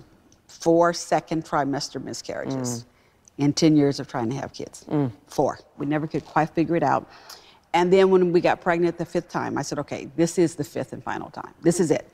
And we just thought there was either another miscarriage coming or a full-term pregnancy. We didn't know there was something in the middle where we ended up having a premature daughter who lived for 6 months, so she defied the odds. They thought it would be 2 days. So Special K, it was Carolyn with the K. My mom's name is Carolyn. So Carolyn with the K. Special K's doctor at her funeral, he eulogized her and he said, Carolyn Marshall was here to teach us that we're not God. He said all the things we thought that would take her out and all that, they didn't. And you said she did have a purpose. There was obviously a clear purpose. But children, you wanted children, you and your husband. Yes. So you went down a beautiful road, the road of adoption. Yes. I mean, It's they're so just made for beautiful. you, don't you think? Your kids were made for you. Yes, but I remember telling, it was after my 4th miscarriage, I remember telling a colleague at work when he said, Sint, we have some friends who adopted, and maybe you should think about doing that. Because at this point, everybody's concerned. I mean, I'm going through all these surgeries and blood transfusions and near-death experiences, and so my friends really stepped in, and family, and said, maybe you guys should adopt. And I remember telling this guy, Tom Villa, I remember saying, Tom, are you nuts? And I can't even believe I told him this, so I'm gonna confess, right? I can't believe I told him this. I said, there is no way you can love kids that somebody else had as if they were your own. That is impossible. I am going to have this kid. Oh, I was, I was still grieving. I was cutting grieving, up. sure. I was cutting up on that staircase. I mean, I can still see it. And he just looked at me and he said, Sen, I'm telling you, our friends don't see it different. I said, they do, and they're just not telling you about it. So then later, when we adopted our first, okay, and I sent out pictures, Christmas cards, and it was a picture with the judge and our new son, Kenneth Anthony. And he's 2 years old, 2.5 years old. And the caption said, you know, happy holidays, Anthony adopted us. And we're all just smiling. So my buddy Tom calls. So this is years later. He said, tell me that again. He said, what's that? So he had a bad word. What's that? You told me? He said, you can't love people's kids. I said, bye, boy. Just hang up my phone. Hang up my phone. Because obviously he was right and I was wrong. But you said that your son adopted you. Yes. That's what happened. And he adopted us. He stole our hearts from day one. Little bitty something, literally suffering from failure to thrive, had been abandoned, neglected, born in a bathtub, abandoned when he was 9 months old, with his 9-year-old brother taking care of him for 2 months. Did your family grew over the years, and that was such a beautiful part of your life. But back to the business side. So AT&T, and we talked about this, they tell you to take your braids down. You do exactly what they say. Right. When you got promotions, did you expect them? Because I'm sure you got plenty. Never. Never. I never in my 36 years sought a promotion. Never. Really? I was just so, you know, I'm a kid from the projects. I was just so happy to have the job that I had and make the money I was making, and things were great. And I got a chance to lead and touch people, which is what I'm all about. And so every job I ever had, I loved it. So you are 40 years old. Yes. And you get the call that any person working at a company for a long time would want, a huge promotion. Huge. Huge. Huge. Officer. Yeah. So, except for there were a couple of strings attached. Just a few. Yeah. Okay, so I walk in, and I walk in at home, and so the call came in the evening. And so my husband's sitting there, so he's hearing this call. And my boss tells me that the board had just approved me being an officer of the business. And congratulations. And I'm like, wow. And so she says, but a few things. She says, I don't want you, you know, you're gonna have to tone it down a little bit. I don't want you to laugh so loud. I mean, you're a happy person, you know, you laugh loud. I can hear it up the hallway, so you're gonna have to, you know, pull that back. And I'm like, I'm not liking this call, right? And she says, and then I want you to cut your hair. I left a magazine on your desk. And these people, they're black people, they're all in white, some event, and the lady has short hair, so I think you'd look good with that. And then she said, you can't be called Cint. Nobody really knows what that is, so it's Cynthia or Cindy. And at this point, I'm like, okay, this is getting kind of crazy. And then she said, and you cannot use the word blessed. I've heard you say that a few times. You just need to say lucky. And I said, you know what? I don't think I'm lucky. I'm blessed. And so now it sounds like you're trying to fundamentally change who I am. And then she said she didn't want all the people in my office. I had to get distant from the people. I'm like, this is going too far. And bottom line is, I turned down the job. Wait, you turned it down? Yes, I did. You turned down the money and the job? I said, you know what? I need you to help me figure out how to say no, because I don't want to offend anybody. I mean, this is big, and I know it's big. I don't want to offend anybody, and I don't want to lose my job. Right. Okay? Because I'm not accepting this other job, so help me figure out how to say no. And she says, you're right. I don't think you fit the profile. And basically, she was saying she didn't think I was sophisticated enough. And so she says, I'll help you. So my husband's in the background. He's like, you can go to my barber. Okay, I got somebody that can cut your hair. You'll look good in white, because he's hearing me with all this. I'm like, stop. Right, he's like, take the job, take the job. We can figure all this out later. I said, you know, when I first started, y'all made me get rid of my red shoes and take down my braids. Like, when does this stop? At some point, like, I have to be able to be me. And now you want to change my name? I've been Cint my whole life.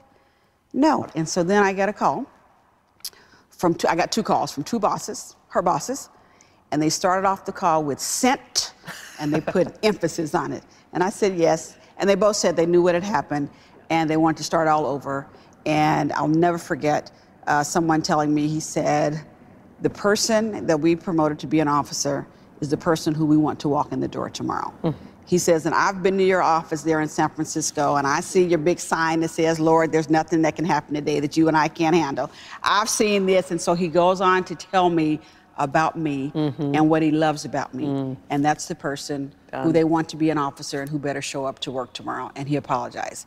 That was so powerful. The words of a leader are powerful. Do you know how many women struggle with this, exactly what you're saying? Yes. Because we are always put in boxes with what to wear, how to be, how to act. Exactly. And to be able to have a voice like you did. Right. It was beautiful. You were at one point, and this is such a beautiful image, you were ringing the bell on Wall Street. Oh. You at Wall Street ringing the bell.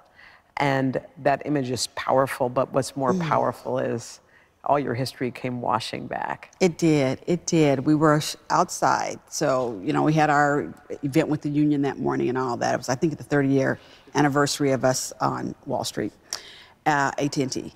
And I'm standing on the corner, and I look up, and I actually see it's Wall Street and another street. And I just started crying. And our CFO, John Stevens, is standing there, and he goes, "Cent, what's wrong?" And I said, "You know, my daddy told us that we were going to be hookers on the street. And I told my mom, I'm going to make my money on Wall Street. I'm on Wall Street. This is crazy." So he gives me his phone, and I called my mom. Oh. And she just started crying. I said, "Guess where I am?" I said, "I'm on Wall Street. And guess what I'm doing today?" And she just started crying. It's like, it happened. Oh, my God. Listen to The Thing About Helen and Olga, new from Dateline, wherever you get your podcasts. In the City of Angels, two kindly old ladies wanted to help homeless men get off the streets forever. And so they did. Listen to The Thing About Helen and Olga, the new podcast from Dateline and Keith Morrison.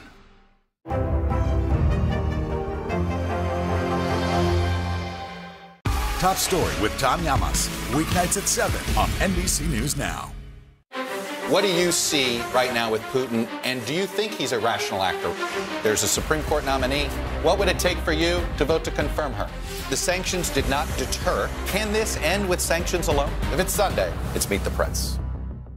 This is a very different kind of program. We're here to start conversation about the big things happening in our world. Professor, I'm not asking you to predict the future, but what do we think that the new normal is going to be? Is part of this that everyone's rethinking their jobs during this pandemic and their relationship to their employers? What is your biggest tip for any parent who's concerned about this? It's not my job to tell you what to think. My job is to think about what you tell me. Now Tonight with Joshua Johnson, streaming weeknights at 8 on NBC News Now. Hallie Jackson Now, weekdays at 5 on NBC News Now. Listen to The Thing About Helen and Olga, new from Dateline, wherever you get your podcasts. Hallie Jackson Now, weekdays at 5 on NBC News Now. This is a very different kind of program. We're here to start conversation about the big things happening in our world. Professor, I'm not asking you to predict the future, but what do we think that the new normal is going to be? Is part of this that everyone's rethinking their jobs during this pandemic and their relationship to their employers? What is your biggest tip for any parent who's concerned about this? It's not my job to tell you what to think. My job is to think about what you tell me. Now Tonight with Joshua Johnson, streaming weeknights at 8 on NBC News Now. So you have this illustrious career at AT&T, and all of a sudden you're retired. You're like, you know what? You worked hard. You deserve to chill. And then some guy named Mark Cuban from the Mavericks is like, look, you need to help us. Right. And you're like, who are you, Mark? Who are you? I mean, honestly, he was Mark and his chief of staff, they were blowing up my cell phone. So I handed my husband the phone and said, because I didn't look at it. And he came back and he said, "This guy doesn't need any money. You need to call him. It's Mark Cuban." And I said, "Who?" I had to ask him because honestly, I didn't know Mark Cuban. And so he told me who it was, and I said, "Okay, I'll call him." And he goes, "No, you need to hang up that call. You need to call him right now." Right now. And then when I called him, it was beautiful. He wanted to know if he could see me that afternoon, wanted to know if I had been watching the news, that he was having a crisis, kind of explain what was going on with the Sports Illustrated article coming out and all that. And he was so genuinely disturbed about what was going on. This is an organization that was really troubled. I mean, it was smack dab in the middle of a misogynistic culture, sexual abuse allegations, all of the worst of the worst. Right. I mean, you're being asked to come in there and clean up the house, basically. Right. Right. How are you going to do that? And at first I'm thinking, I'm not going to do this. Yeah. Okay, and so I go and I talk to him. And so then once I talked to him, I just thought, I got to go home and pray about this. And that's what I told him. I said, I don't know if I'm going to do this. And two women stopped me on the way out of his office and said, "Are you the person who Mark Cuban said is going to come in and help us and save us?" And I said, "Well, I don't have the power to save anybody, but I know who does." I said, "I don't really know yet." And then they said, "Well, can we talk to you?" And they talked to me and they told me their stories. And I spent time with those women standing right outside of Mark's office. And he wanted me to talk to them. He just kind of nodded like, talk to them. I mean, whatever you can get, whatever you can hear. And so they were just telling me about the culture and how women were being treated and a couple of things that had actually happened to them that they felt were inappropriate. And they said, we need help. You have to come in. The stuff in the article is true. I said, I told him I'm going to pray about it. And at this point, I'm thinking, okay, maybe I am uniquely qualified to help, okay? And so they started telling me what they need, and oh my goodness. So I went home and I prayed about it. I came back the next day. And said? And I was in the office for 3 hours before Mark even knew I was in the building.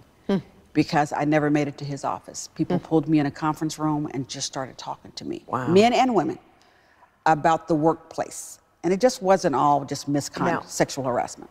Oh, it was a lot of other stuff too, like... Yeah, just performance issues, favoritism, I mean, just... But you had to go in, one woman, and change it. How did you go about it? I laid out a vision from day one that said we would set the global standard in the NBA for diversity and inclusion, because I truly believe that that's where you start. And then I laid out a set of values, the spell crafts: character, respect, authenticity, fairness, teamwork, and safety, both physical and emotional safety, and said these will not just be on the walls, but they would operate in the halls. Everything we will do, every decision we make, every hire we make, it will be based on this set of values. And let me tell you what that looks like. And so I went through each one of them, laid out a 100-day plan that had 4 parts to it. Model zero tolerance, so meaning hotline, investigation, terminations if necessary, and there were some, they were necessary. A Mavs women's agenda, so really an agenda to educate, elevate, and empower women, because that was missing. And then just cultural transformation around diversity, equity, and inclusion, all that. And then operational effectiveness, just basic things like how you pay people, gender pay equity, all that. And it was about 200 initiatives. We laid it out and said, let's go. And so when the investigators' report came out with the 13 things they wanted us to do, and we had already done just about all of them, he had a press conference. And he talked about those 13 things and the expectations. And I believe that press conference was really sending a message to all of the teams, to the entire league. Here is what we are about, and here's what we're not about. And it's slow. It's slow progress. How much work is there to do, would you say? Oh, we're not done yet. There's a lot of work to do. You have been at the helm of the Mavericks during a time in history that kids are going to be reading about for a long, long time. This is a social justice reckoning is happening. George Floyd, all these things are happening, and you're kind of at the forefront. How has it been navigating these waters? It's been interesting because I call it a double pandemic. And what I told our team is that even when the NBA shut down, I remember sitting in a conference room the next day after we sent our people home, and I said, we don't know how long we're not going to be playing basketball, but we're going to be playing the game of life with people. And so what does that look like? Who do we need to help? How do we step up? And I actually ended up coining a phrase called my new .com, because as a leader, different things were important to me now. Having compassion for people, communication had to be done very differently. Community service was at an all-time high. We have an opportunity to impact that. Compromise, and that really came out with the George Floyd situation. And then compliance. It's like we have things that we have to do, like wash our hands, wear a mask, keep our distance early on, okay? And so those are the things we really start to focus on. And so as soon as we really start to focus on that, because we did a lot with the Mavericks for community service. I mean, a lot. We were out there everywhere trying to help essential workers, even essential workers that needed daycare, meals at the hospital. I mean, you name it, we were there. Virtual, I mean, technology for kids, all that. And then here comes the George Floyd murder. And we stepped up, and we just decided, you know, my boss was having conversations with folks. I was having conversations, what we call true courageous conversations. And so we decided to have a big community conversation for Dallas. And we brought 200 community leaders together. And I said, I want people who represent the systems that undergird systemic racism in this country. And our theme was listen, learn, unite. And so we had a big conversation June 9th of last year. It was beautiful. And we said, well, what are we going to unite around? Because we need to take action. And so we developed something called Mavs Take Action. And it's advocacy, communication, training, investment, outreach, and noise. And the investment is around community investment, economic investment, employment, and just all of that, right? And so it was 50 initiatives where we said we are going to have a minimum 10,000 volunteer hours and $5 million minimum that we're going to put into making sure that we promote social justice. We eradicate these racial disparities that exist in all of these different systems across healthcare, education, economics, I mean, all that, right? And we said we want to drive sustainable change. We want it to last. And so we've been doing all kind of things around that. Even in our arena, I mean, we've had, you know, situations where just very few people didn't like the stand we were taking. They didn't like the fact that our players were playing on a court in the bubble that said Black Lives Matter and all that. The beautiful thing is, I wanted to talk to all of these people. I said, anybody who leaves us, I want to talk to them. They can leave. I mean, we'll get other customers. Let's listen to each other, learn from each other. We probably have more in common than differences. Every now and then you find that's not the case, but usually it's the case. And 9 out of 10 times, the customer would not leave. 9 out of 10 times they wouldn't leave. We need to talk because we do have some real issues in this country. And we have to respond to those real issues. And what I love about our team, what I love about the NBA is we have the platform. We normally bring people together. We bring people together all the time. Our arena, we have 41, what I call 41 parties. 19,200 people at every party. And so we bring them together. And so people expect us to unify people. So why not unify them around these critical issues? So that's what we've been doing. To cover the news, you have to be in it. We'll take you to the front lines of the story, bringing your news feed to life. Streaming live every night. It's your news playlist. Top Story with Tom Llamas, weeknights at 7 on NBC News Now. Listen to The Thing About Helen and Olga, new from Dateline, wherever you get your podcasts. Now Tonight with Joshua Johnson, streaming weeknights at 8 on NBC News Now. Hallie Jackson Now, weekdays at 5 on NBC News Now. Top Story with Tom Llamas, weeknights at 7 on NBC News Now. Now Tonight with Joshua Johnson, streaming weeknights at 8 on NBC News Now. Today is now a podcast available every morning. Listen wherever you get your podcast. To cover the news, you have to be in it. We'll take you to the front lines of the story, bringing your news feed to life. Streaming live every night. It's your news playlist. Top Story with Tom Llamas, weeknights at 7 on NBC News Now. For breaking news in our changing world, download the NBC News app. Sometimes the news can be difficult and overwhelming for kids to understand. Ukraine and Russia. Could you help me understand what's going on? So to help make sense of it, we've created a newscast just for them. We hope your family will watch Nightly News Kids Edition.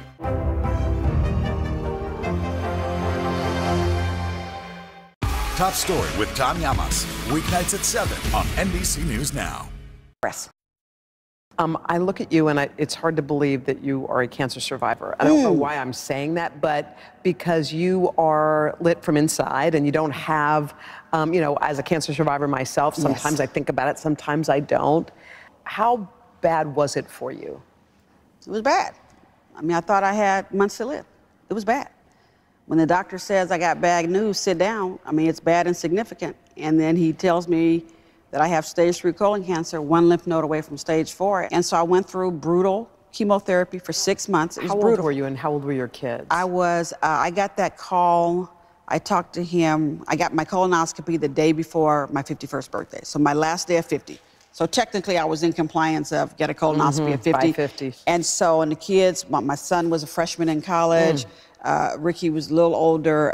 The girls were still in high school, middle school. So it was crazy. And so we had to tell them. My husband didn't want to tell them. And I said, we have to tell them because I need these honeys. I need them to be my prayer warriors. And that's what I told them.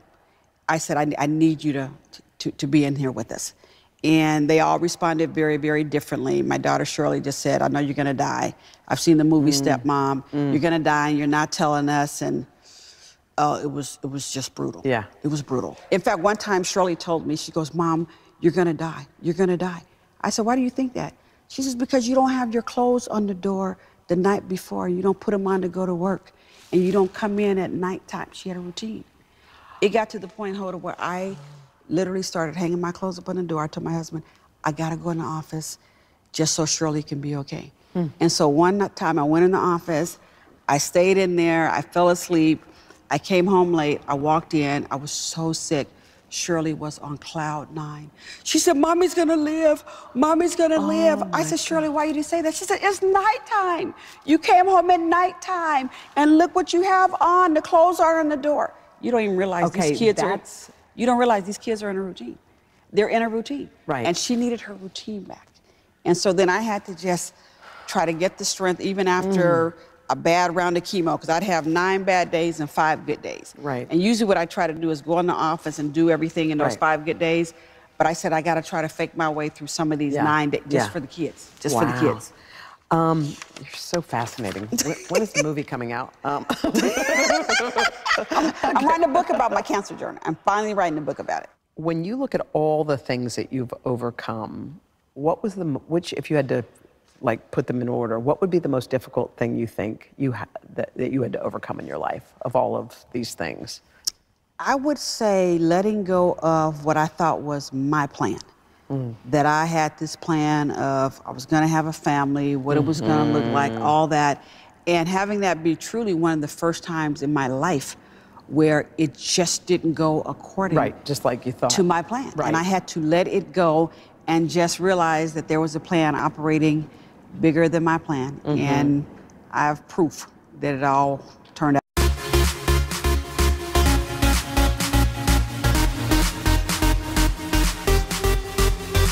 What is happening, everybody? Welcome to another fun-filled edition of Popstar Plus. Coming up today on the show, we are going to be showing you a revealing conversation with actor Josh Peck, who, of course, you might know him from Drake and Josh. Some serious stuff, but also a good hang with him. Later, we got our chat with Anne Hathaway on her new limited series called We Crashed. But first, as usual, here's today's Popstar. First up, Selena Gomez in Popstar. The singer and actress is reviving an 80s classic for the small screen. She's currently working on a new series that's based on the classic John Hughes' 16 Candles. And here's the twist. The half-hour comedy is going to be called 15 Candles. And it's set to follow a group of young Latinas approaching their quinceañeras. Gomez, no stranger to streaming. You might remember that she executive produced Netflix's hit series, 13 Reasons Why. It also stars in Hulu's Only Murders in the Building. No release date yet on the latest project, but it seems like a great idea, and it's set to stream on Peacock. Lucky us. Next up, Schitt's Creek. Now, I have not seen the show, so bear with me. It's so good. I know, but I have 4 kids. Who remembers Moira Rose's fruit wine commercial? Yes. Oh, yeah. I'm Moira Rose, and if you love fruit wine as much as I do, then you'll appreciate the craftsmanship and quality of a local vintner who brings the muskmelon goodness to his oak Chardonnay. Well, good news for anybody who's dreamed of being a part of the Herbert Linger wine tasting.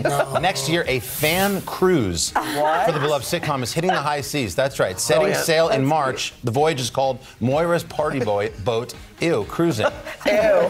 Okay, thank you. While bring together diehard fans from all around the world for a weekend of costume contest, trivia, and dance parties. Unfortunately, no cast appearances are in the itinerary, but the boat's going to be packed with Johnny and David's. Does that make sense? Johnny and David. As guests are being encouraged to dress as their favorite character. This will be. So, as Alexis would say, we love this journey. You read that well. That makes sense? You enjoy the show. This I know about, rock and roll and smoking cigarettes. Keith Richards is up next. The Rolling Stones rocker opening up. He kicked a 55-year-long habit. In a recent interview, Richards saying that he's given up smoking, and he did it a couple years ago, and he doesn't miss it at all. Wow. Which is good. 78-year-old legendary musician also noting that he felt like he had, quote, 10 times more wind when he was rehearsing for the Stones' No Filter tour. That started last August. Richards also says he's got a lot more air in the lungs and in the voice, more stamina, living proof that it is never too late to kick a bad habit. Excellent. All right, next up, Encanto. Have you heard Waiting on a Miracle from the soundtrack? If you have kids, you probably have. In case you missed it, here's a little bit of it.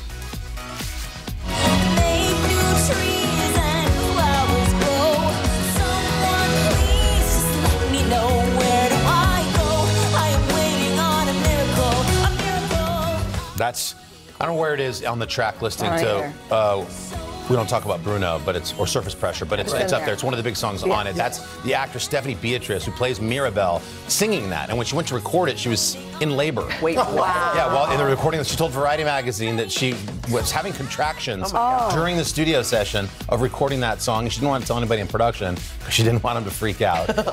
She told Variety, I was like, well, fingers crossed, I'll finish the song before the baby comes. Oh, my goodness. And she did, barely.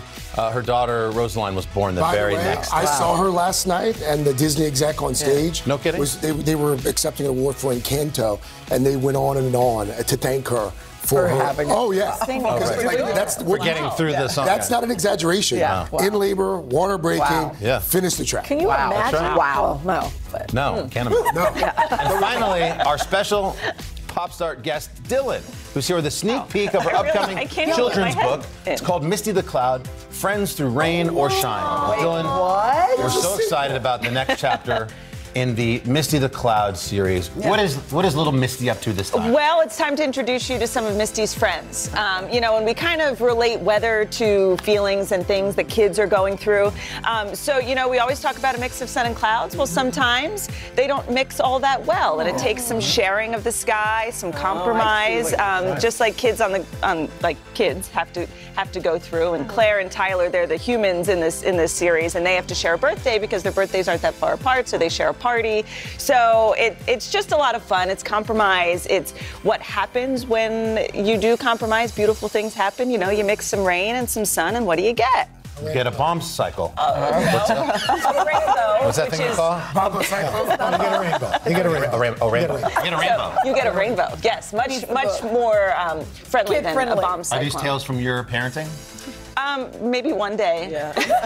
It's more tales from my meteorology brain, because I'm like, how can we work in a rainbow? And in the back of the book, we like to do the science, and there's experiments how you can make a rainbow at home. The science behind how a rainbow forms, but it's also told in the backdrop of this nice little story. My kids are huge fans of the first Misty. We can't wait for the next one. You guys are all authors. It's got to be cool to read your own kid your book. Yeah. It's fun, especially when the kid likes the book, and they say it again and again. They do like it? Yes, Ollie kind of has it memorized. Misty the Cloud, Friends Through Rain or Shine. Hit shelves September 13th. By the way, it's available now for pre-order, and to find out more, go to today.com/shop.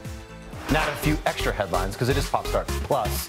And we'll start with Coldplay. On Tuesday, the band released a new music video for their single, People of the Pride. And in it, the Grammy winners are dropped into a futuristic cartoon. Here's a sneak peek.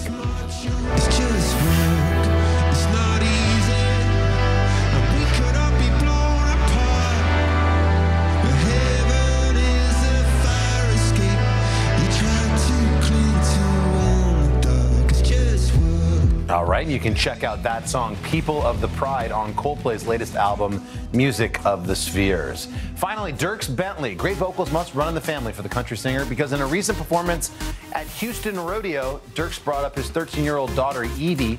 They did a little on-stage work, a duet of ZZ Top's Gimme All Your Lovin'. Take a look.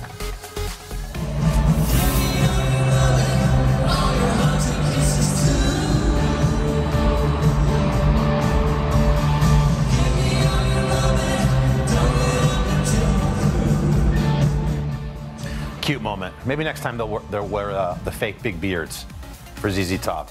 Those are your Pop Start headlines. Coming up next, Josh Peck pulls the curtain back on growing up in the spotlight. These days, it feels like the news never stops. So let's get into it. What's happening right now, what it all means for you for an hour every day. It can be hard to keep up, so let's get started together. Hallie Jackson Now, weekdays at 5 on NBC News Now.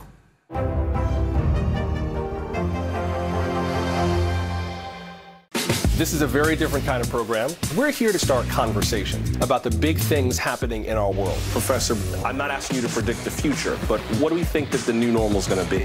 Is part of this that everyone's rethinking their jobs during this pandemic and their relationship to their employers? What is your biggest tip for any parent who's concerned about this? It's not my job to tell you what to think. My job is to think about what you tell me. Now Tonight with Joshua Johnson, streaming weeknights at 8 on NBC News Now. We're here to start conversations about the big things happening in our world, because it's not my job to tell you what to think. My job is to think about what you tell me. Now Tonight with Joshua Johnson, streaming weeknights at 8 on NBC News Now. Top Story with Tom Llamas, weeknights at 7 on NBC News Now. Listen to The Thing About Helen and Olga, new from Dateline, wherever you get your podcasts. Top Story with Tom Llamas, weeknights at 7 on NBC News Now. Listen to The Thing About Helen and Olga, new from Dateline, wherever you get your podcasts. Hallie Jackson Now, weekdays at 5 on NBC News Now.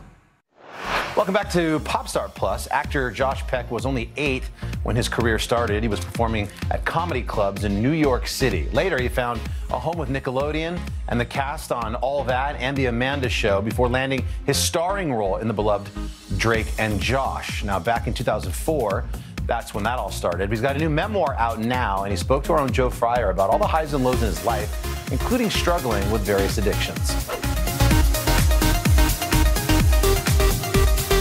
The first thing we'll do is title of your book is Happy People Are Annoying. Why are happy people annoying?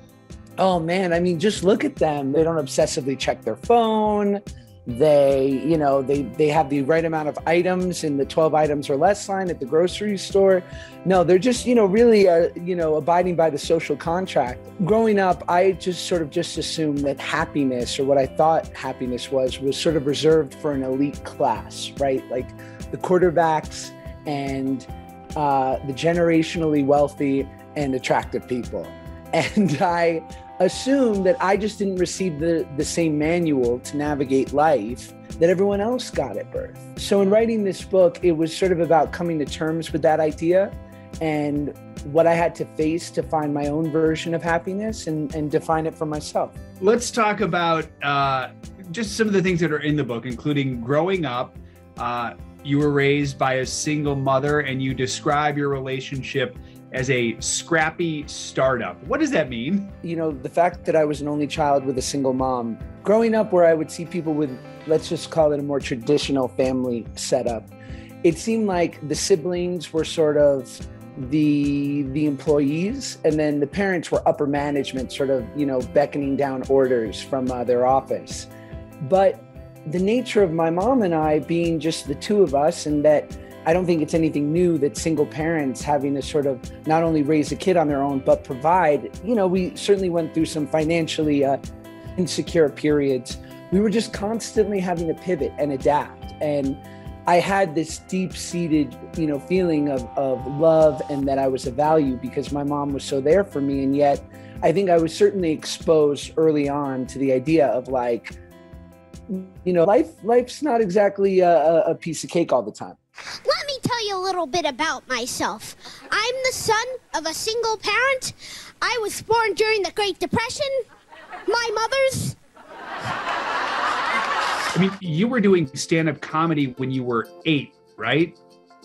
Yes, it wasn't going to be Little League because my cardiovascular was just not up to par at that age. I was really in the fruit roll-up and Gushers, and I was heavy on the fruit snacks. I'm not gonna lie, Joe, but I found my first agent from Backstage Magazine when I was 9 years old. I don't know how it came into my possession, and I went and interviewed with him, and he said I get young stand-ups time at legit clubs in New York, Stand Up New York, Gotham, Caroline's. If you can put an act together, I'll get you up. And a week later, I was performing at Caroline's Comedy Club. And from then on, I was sneaking into the back of most comedy clubs in New York so that they wouldn't lose their liquor license.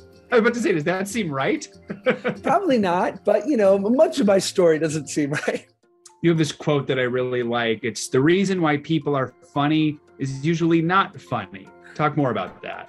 Sure. I think that my comedy came as a defense mechanism for growing up overweight. And I basically just felt real or imagined that I walk into most rooms at that age and at my weight at a disadvantage, that people made a snap judgment about me, that I was, slothful or lacked willpower or something.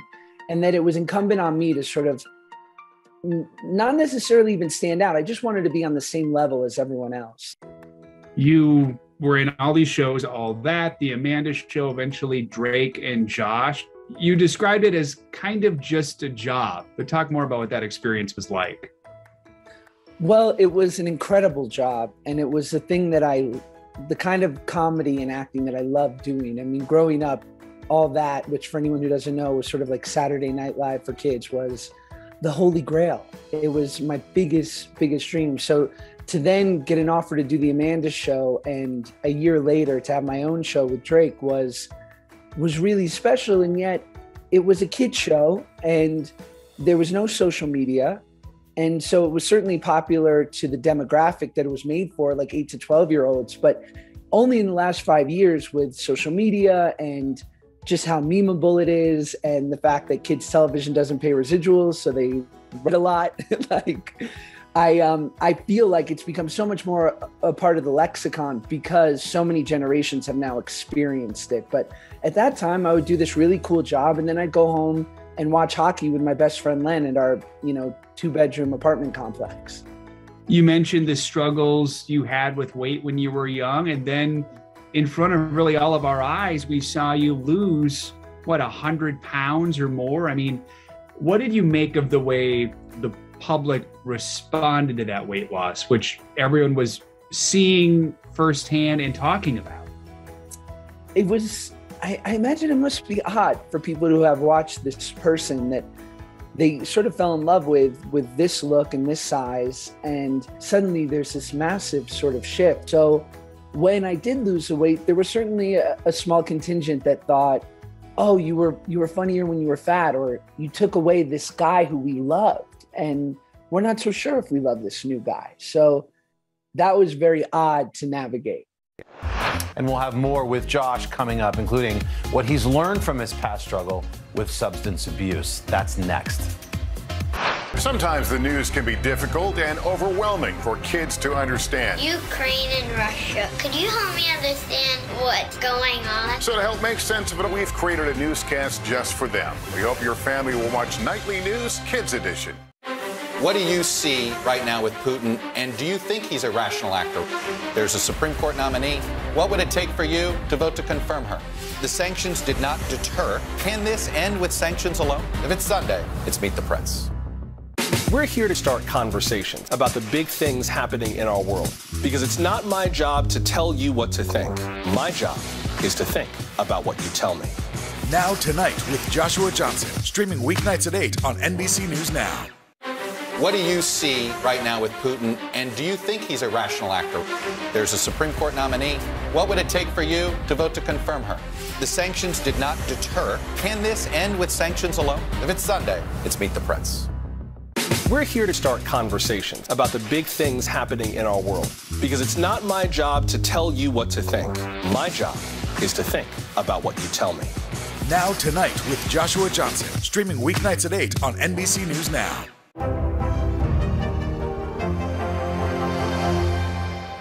Listen to The Thing About Helen and Olga, new from Dateline, wherever you get your podcasts. These days, the news never stops. The morning's headlines change by afternoon, and by the end of the day, it's all totally different. So let's get into it. What's happening right now, what it all means for you for an hour every day. I get it. I know that it can be hard to keep up. So let's get started together and go from there. Hey, I'm Hallie Jackson, and we have a ton going on tonight. Here's the deal. Hallie Jackson Now, weekdays at 5 on NBC News Now. For breaking news in our changing world, download the NBC News app. We're back now with more of Joe Fryer's very honest conversation with actor Josh Peck. With more than 2 million Twitter followers, and in his new memoir, he reveals his past relationship with drugs, what happened there, and how he has since recovered. As a kid, it was food that maybe helped provide an escape for you. As you got older, it was substances, right?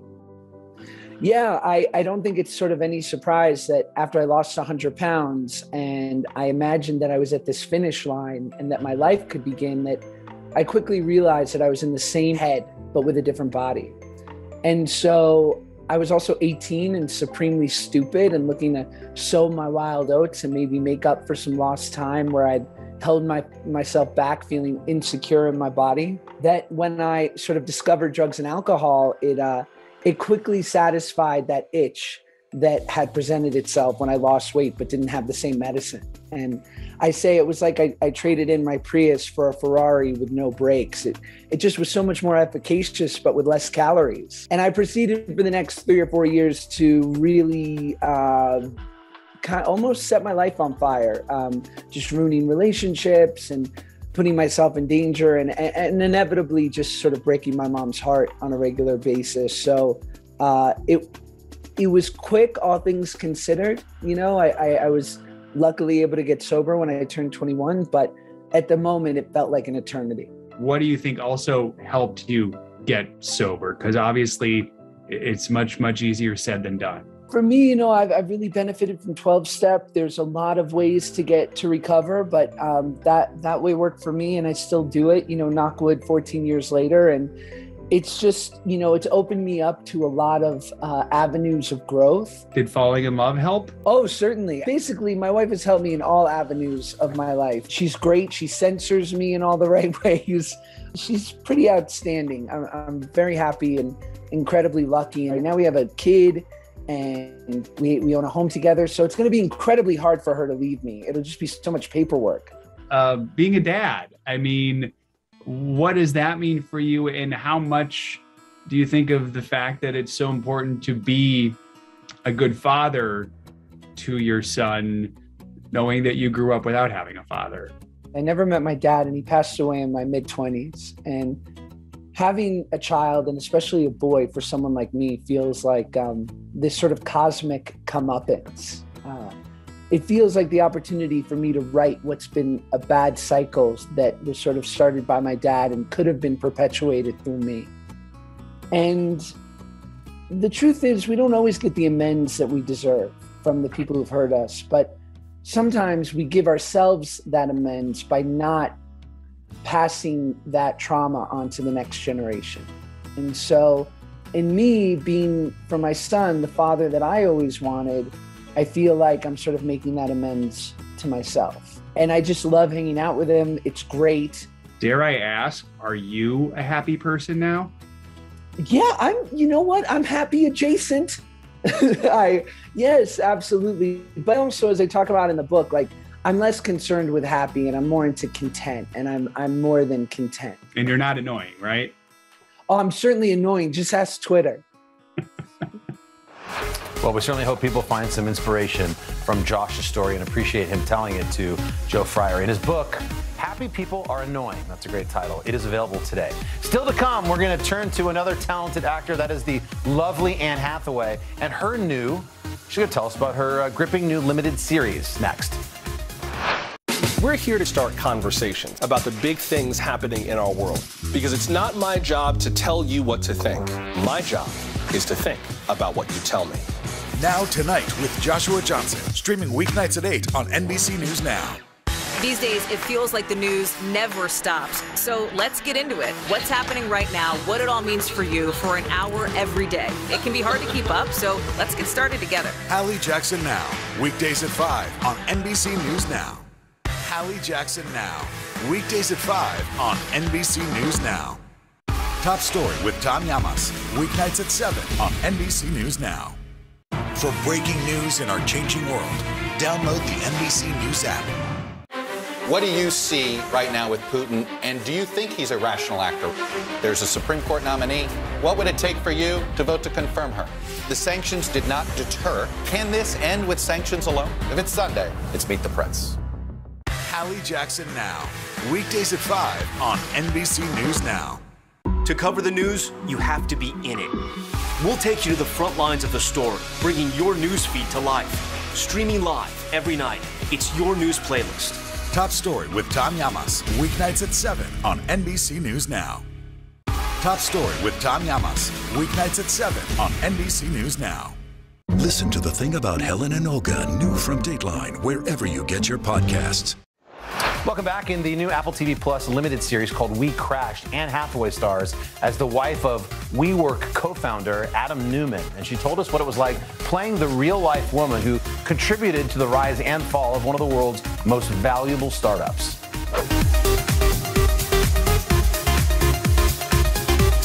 Oscar winner Anne Hathaway has been delighting audiences ever since her breakout success in The Princess Diaries. And more than 20 years, she is a force in Hollywood. Her latest project, We Crashed. It's a new limited series on Apple TV+. It's inspired by actual events.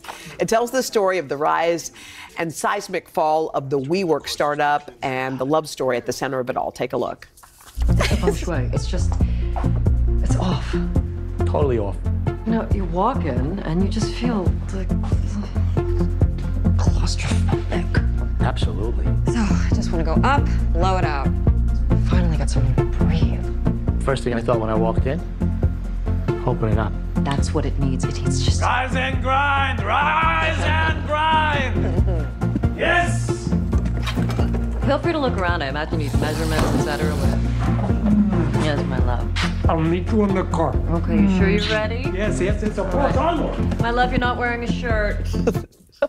Anne Hathaway. Anne, good morning. Good morning. How wonderful to see you. I have to say, I'm just so delighted that you're sitting here. You're in person. We're together. We're together. We went real deep just during the commercial 10 seconds break. before We both started crying. We were having a little moment. You know what? The pandemic, though, has taught a lot of lessons to all of us. Yeah. You had a new baby during the pandemic. did. That was one of the beautiful moments. But what did it teach you? What did you learn about yourself? Well, that's what we were talking about during the break. Was I was saying that, you know, how it's so significant to be back here with people, and I have to say that in moments like this, I really used to let my nerves get the best of me. I'm still a human being. Sometimes they creep up, but I just during the pandemic went, you can't give your life away anymore. No. You can't give your life away to that. You got to find a way through. You got to be okay with whoever you are in that moment, because you don't want to miss anymore. That's it. We've learned that, and I hope so. And we're going to keep learning it. You know, it's not. I like your vulnerability. I feel like you say what you feel, and I was watching an interview you did yesterday, and one of the comments you said, it was you were having fun with the story, but you said, "I'm not the most confident person." No. And that struck me because I think people would look at you and say, "Wow, she's won an Oscar. She's got a great family. She's got all those things." But confidence doesn't necessarily. That does not equate often. No. That doesn't necessarily show up in the DNA. Yeah. And it's something I think you have to. I think it's something you have to learn. It's something you have to just figure out how to be at peace with yourself. Because, like I said, it's your life. Yeah, and you've got to live it on your terms. By the way, do you love being a mom of two? Oh, of course. Come on. Of What's course, the best part it's so of two? delicious. Yes, what is it? And my 2-year-old right now, he says, delicious. Oh my God. Mommy, delicious. What has your family, how has it affected the way your professional life works? I know mine changed completely. Oh my, I mean, I'm sure you understand this. Yeah. It's just logistics. Mm-hmm. How are we doing? What are we doing? Who needs what? And do we have a sandwich? Yeah, exactly. Snacks. And but it's, I mean, for me, it's just going back to what I was talking about. Also, there's so much joy. I feel like they bring an innate purpose to everything. Yes. And I mean, I could go on about it, but it also leaves me a little speechless. I love that. And I just want to say, I just feel really lucky. It's something I've always wanted, and I'm just so lucky that it happened to me. Let's talk about your project, which is fascinating. You worked with Jared Leto, who, by the way, you said when you met him on the set and you shot for 6 months, the guy never broke character during the entire period? Not once. I've never seen anything like it. Wait, so what about did you ever have a meal with him, and was he still that person? No, he, I was fascinated by his process. I'm a really, and I have one that's really receptive, and I just, and I think that especially in a story like the one we're telling, where we're playing two people wildly in love, we had to build a certain connection and culture between us. And so if that's what worked for him, then it worked for me. And whenever we needed to discuss practical things like, how a scene was going to work, I wouldn't call him Jared, I would call him Motek, and he wouldn't call me Annie, he would call me Rivka, and so we kind of had those pet names for each other that were our characters' pet names, and we just opened to each other. It was, and then in between takes, there wasn't a lot of chit chat. but that we were always connected. Uh-huh. And it was such a beautiful experience, I have to say. I was really inspired working with him. And what do you hope people take from this? Because this is a fascinating story. I only knew like the very small layer of it. Well, the thing that we were hoping to do with the series was to show that these are human beings. And I want to make that very clear, is that there is no judgment of these people, and especially no judgment from me towards Rebecca. I recognize I'm a human being and she is a human being. And for me, what a human being is, we're a mixture of admirable traits, and we got to work on ourselves, and there's things that we're always working on. And so, there's been a documentary, there's been books, we know the story. Yes. So this was an opportunity to look at how people, and everything I heard about Rebecca was that she authentically meant everything that she said. What happens when someone, I don't know, isn't quite able to practice what they preach yet. That's well put. This is fascinating. I think people are going to love it. You are fantastic in it. Jared is too. Annie, thank you so much for being with us. It's so good to see I know. you. Holding hands in person. We want everyone to know We Crashed premieres this Friday on Apple TV+. Always great catching up with Anne Hathaway. We appreciate her time. Thanks for watching another terrific Popstar Plus. Hope you enjoyed it. Tomorrow we've got one of the stars of the new film Cyrano. Have a great day. We'll see you soon.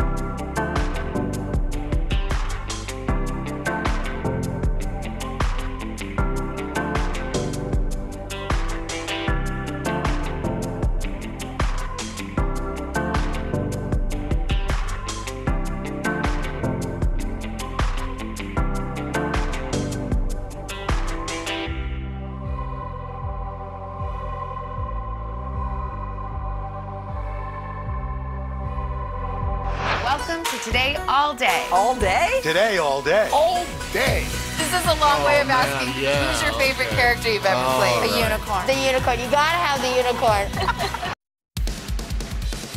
Well, hello. Look at our friends. They're watching us on Today All Day. I'm here with Craig, and you're watching our digital show Today in 30. Yes, lots going on today. Here's what's coming up for you. We're going to start with two reports on the crisis in Ukraine. One from Washington, one from Kyiv, with Ukraine's president making an urgent plea for help during an address to the U.S. Congress. President Zelensky's message to lawmakers and the American people. That's coming up. And then we're going to switch gears, and we're going to celebrate a special milestone at the Smithsonian's National Zoo. 50 years of its giant panda. Half-century of panda diplomacy. Yeah. And then actor Scott Wolf joined us on the third hour to tell us all about his new movie. And then I got the latest scoop on all things Hollywood from our friend Justin Sylvester. That's all coming up on this episode of Today in 30. We start our coverage with NBC's chief White House correspondent, Peter Alexander. Good morning, Peter. Hoda, good morning. President Zelensky greeted with a standing ovation from Congress before delivering that searing and pointed appeal for the U.S. to do more, invoking Pearl Harbor and 9/11, saying Ukraine has been experiencing similar attacks every night for the last 3 weeks, and mentioning Martin Luther King's I Have a Dream speech, Zelensky saying, I have a need. With his country under siege, Ukraine's President Volodymyr Zelensky this morning using his megaphone once again, with Congress and the American people as his audience. The American people are helping not just Ukraine, but Europe and the world to keep the planet alive, to keep justice in history. And this is my main mission as the leader of my people, great Ukrainians. And as the leader of my nation, I am addressing the President Biden. You are the leader of the nation, of your great nation. I wish you to be the leader of the world. Being the leader of the world means to be the leader of peace. Zelensky appealing for more help from the United States. Is this a lot to ask for, to create a no-fly zone over Ukraine? Russia would not be able to terrorize our free cities. If this is too much to ask, we offer an alternative, aircraft that can help Ukraine, help Europe. President Biden opposes a no-fly zone, with the White House saying it would mean U.S. pilots shooting down Russian jets. Despite Zelensky's repeated appeals, the president has also opted against helping transfer Soviet-era fighter jets to Ukraine, saying that would spark World War III. But overnight, NBC News has learned the administration is considering providing Ukraine with these cutting-edge killer drones called Switchblades that could target Russian tanks and artillery positions from miles away, according to two congressional officials briefed on the matter. Pressure on the president to do more is building. I find it despicable, unacceptable to deny the Ukrainian people the ability to control their own skies. With more than $1 billion already sent, President Biden just signed off on another nearly $14 billion of bipartisan-approved humanitarian and military aid. And in less than 2 hours today, President Biden will address the country, announcing another $800 million in military aid to restock Ukrainian forces, largely with anti-tank and surface-to-air missiles. And next week, for the first time since the war began, President Biden is going to travel to Brussels for what will be an extraordinary summit of NATO allies to reaffirm the U.S.'s support for its allies. Hoda? Thank you so much. And a programming note, NBC News will have live coverage of President Biden's remarks expected to begin in the next hour. Now to more on the situation on the ground in Ukraine. The capital city of Kyiv coming under new Russian attacks overnight, even as a third straight day of peace talks plays out. NBC's chief foreign correspondent Richard Engel is in Kyiv for us once again. Good morning, Craig. It is extremely quiet here in the center of Kyiv right now because there is a full curfew in place. No one is out on the streets. All we can hear is the occasional explosion on the outskirts of the city as Russia is continuing its attacks this morning, hitting a 12-story building here in the capital. Life and death now in Ukraine can depend on the building you live in, which floor, and luck. As Russian attacks grow more indiscriminate, firing seemingly at random into Kyiv and Kharkiv and Mariupol, where officials say Russian troops seized an intensive care hospital and are holding at least 400 people hostage. A regional leader saying that the Russians are using those inside the hospital as human shields and are firing from inside the hospital and barring anyone from leaving. NBC News has not been able to independently confirm the incident. Russia's violence against civilians is a main reason why President Zelensky has been asking for help to protect the sky. But yesterday, despite the risks, Zelensky received 3 NATO prime ministers from the Czech Republic, Slovenia, and Poland on a rare trip to the capital under attack. With such friends, with such countries, neighbors, and partners, we will be able truly to defeat, I don't want to say who. We all know it, he said. U.S. officials assess the unmentionable President Vladimir Putin may escalate further while Russian troops still have the military advantage, and say he appears to be locked in a propaganda bubble with yes-men telling the president what he wants to hear. While Russian TV feeds the country a controlled diet of battlefield victories in Ukraine and of Russian troops handing out food to Ukrainians happy to be liberated from what the Kremlin claims is a neo-Nazi government, although that's not true. Some Russians are daring to challenge the narrative.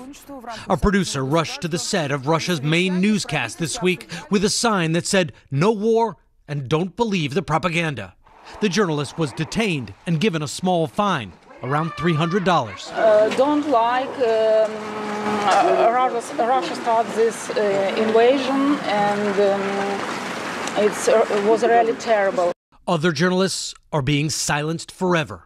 Fox News announcing the death of cameraman Pierre Zhizhevsky, a veteran of conflict zones, killed in the same attack that seriously wounded correspondent Benjamin Hall.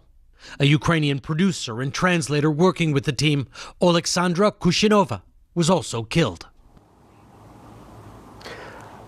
Amid all the violence, which has not slowed down, there appears to be some progress in peace talks, with both Ukrainian and Russian officials expressing optimism, with President Zelensky saying that the Russian side is appearing to sound more realistic, and the Russian foreign minister saying that there does seem to be concrete progress in the negotiations. Our chief foreign correspondent, Richard Engel, on the ground. Richard, stay safe. Thank you. What do you see right now with Putin, and do you think he's a rational actor? There's a Supreme Court nominee. What would it take for you to vote to confirm her? The sanctions did not deter. Can this end with sanctions alone? If it's Sunday, it's Meet the Press. We're here to start conversations about the big things happening in our world, because it's not my job to tell you what to think. My job is to think about what you tell me. Now Tonight with Joshua Johnson, streaming weeknights at 8 on NBC News Now. These days, it feels like the news never stops. So let's get into it. What's happening right now, what it all means for you for an hour every day. It can be hard to keep up, so let's get started together. Hallie Jackson Now, weekdays at 5 on NBC News Now. This is a very different kind of program. We're here to start conversations about the big things happening in our world. Professor, I'm not asking you to predict the future, but what do we think that the new normal is going to be? Is part of this that everyone's rethinking their jobs during this pandemic and their relationship to their employers? What is your biggest tip for any parent who's concerned about this? It's not my job to tell you what to think. My job is to think about what you tell me. Now Tonight with Joshua Johnson, streaming weeknights at 8 on NBC News Now.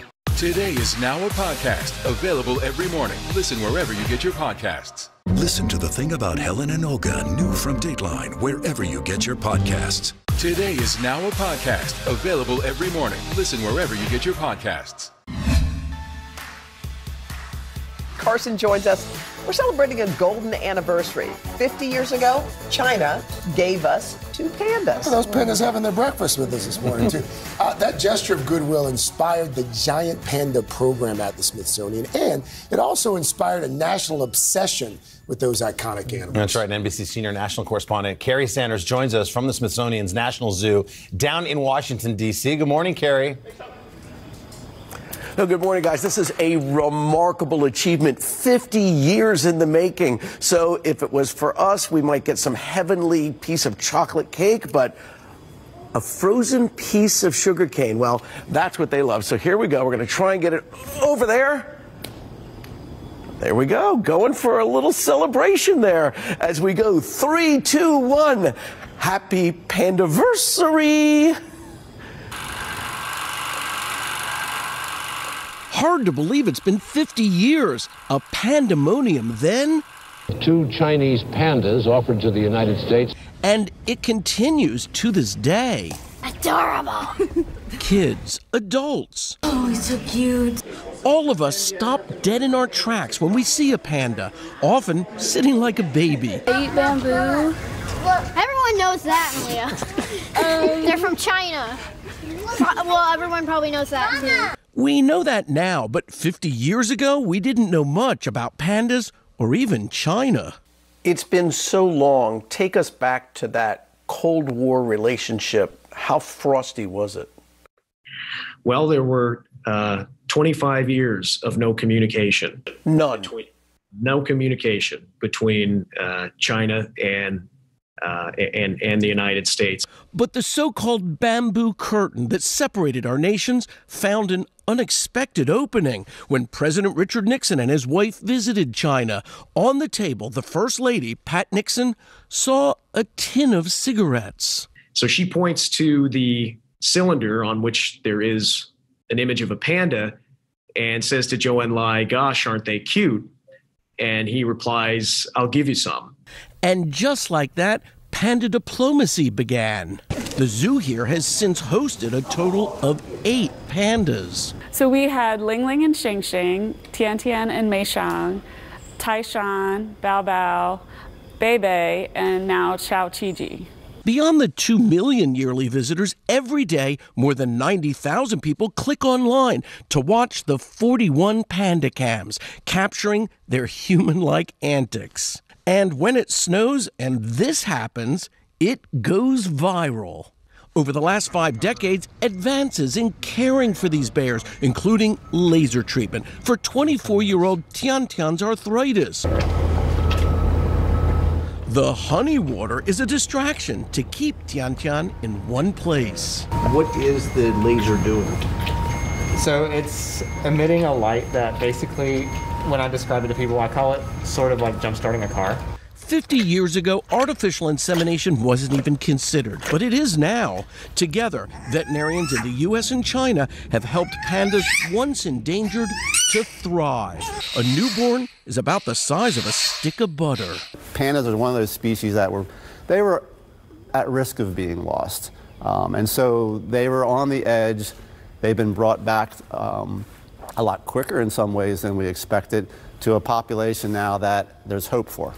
Zhao Qiji conceived that way and born during the pandemic.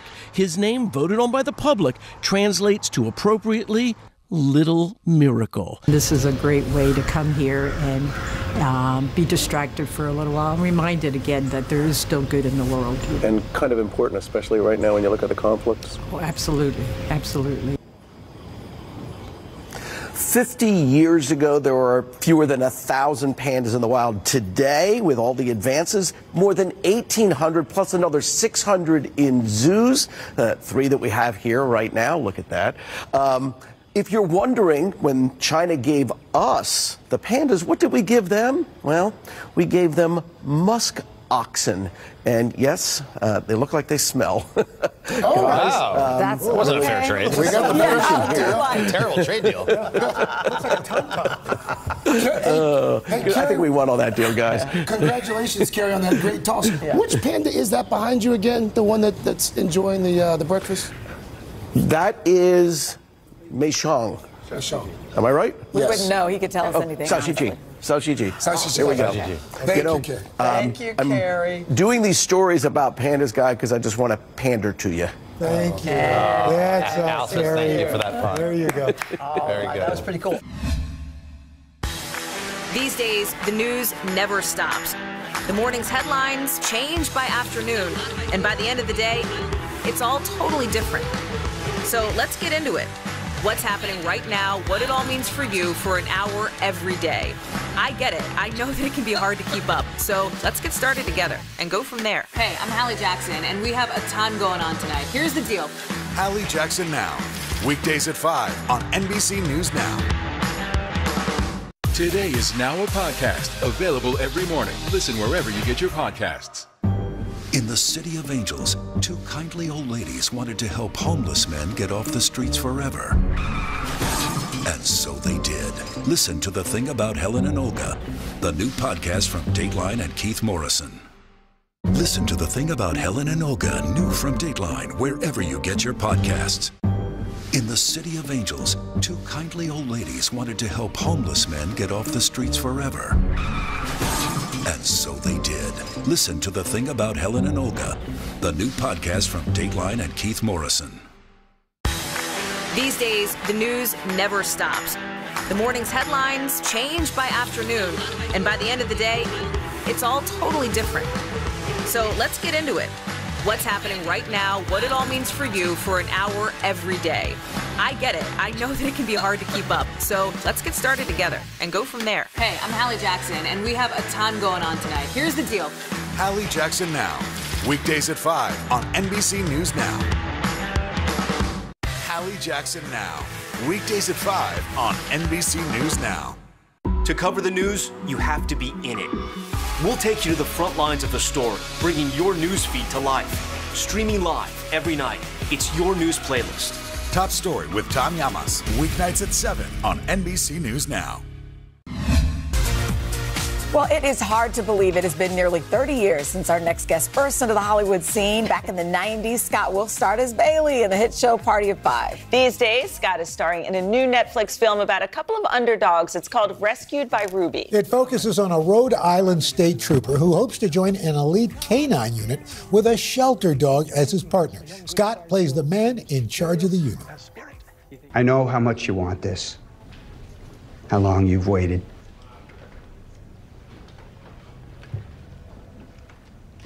I'm a short guy. I barely made the height requirement. I had to work twice as hard to get to the same place as everyone else. I'm used to working 10 times harder. Like a guy who lists his shortcomings right off the bat. Scott Wolf is here, and his wife Kelly joining us as well. Good morning. Good morning. Good morning. Good morning. The cutest thing ever. They both just said I love you right before this. Before this segment started. A last-minute reminder. Yeah. So Scott, you said you knew right away, as soon as you saw this script, that this was the movie you'd been waiting for. I did, and not just because the character was a short guy. The movie has incredible heart. You know, I think we all love a dog movie. I think these days to have something that's going to fill us with some joy and some positivity is always a great thing.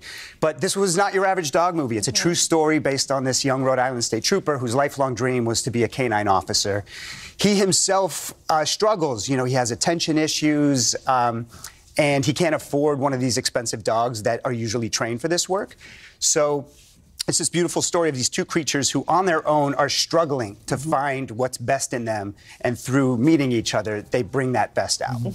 And they always say, you know, working with children and dogs, you don't do. That's right. How was it working with I have to say it was incredible. So this dog named Bear was the dog they cast to play Ruby.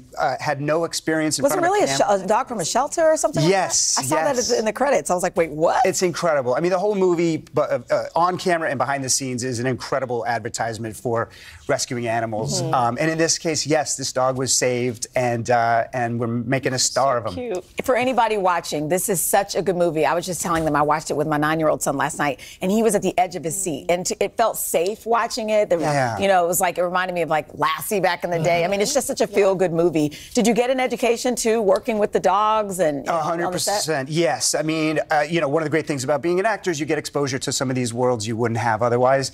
So meeting real canine teams, the humans and the partners, we shot on Vancouver Island, and some of the people you'll see in the movie are actual canine teams from the local department.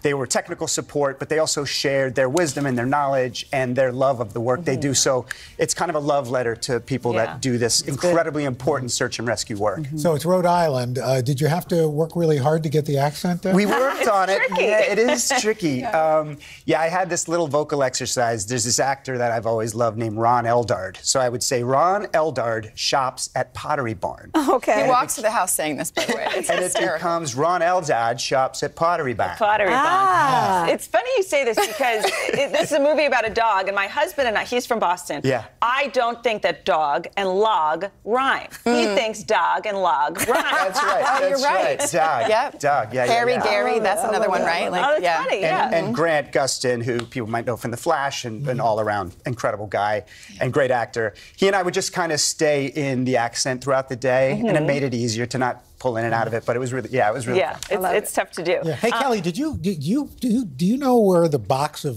VHS tapes from Party of Oh, I Five do. are in the house? I know exactly where they Have are. you showed them to the kids? What? We talk about this a lot. Like, we're not sure what the age is to sort of dip back into that and show them. You'd have to guide that train more How old than are I they could. now, your kids? Our oldest is 12, so he's right there, right? There was some mature subject matter. 12, you have 9 and 7, right? Okay. Yeah. Woo, you're in the What you were right saying about the movie being comfortable and safe, I feel that way about Party 5, but I think it kind of dipped into some heavy topics. Some heavier storylines, but if we watched along with them, and so we could have conversations about the more mature stuff. Well, before you leave us this morning, let's talk about, you have a new book. It's called Flow. Yes. Tell us about it. For today. Yeah. So we were talking about how much worry everybody has right now. It's at an absolute fever pitch, and Flow stands for Finding Love Over Worry. It's also wolf spelled backwards. Oh, look at that. By the way, Story. Flow came first, and I saw that second, which was You held it up in the mirror, and all of a sudden. Yeah, but what you were saying, Al, too, I agree. We have a better way. We can do things with our mind as well.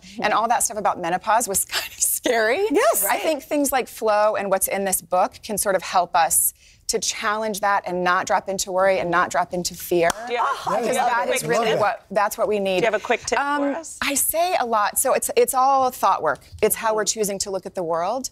But in this case, it's probably not what you would think. We have to be moving our bodies. We have to have food in the morning, nourishing food. We need to take a time to just quiet our minds.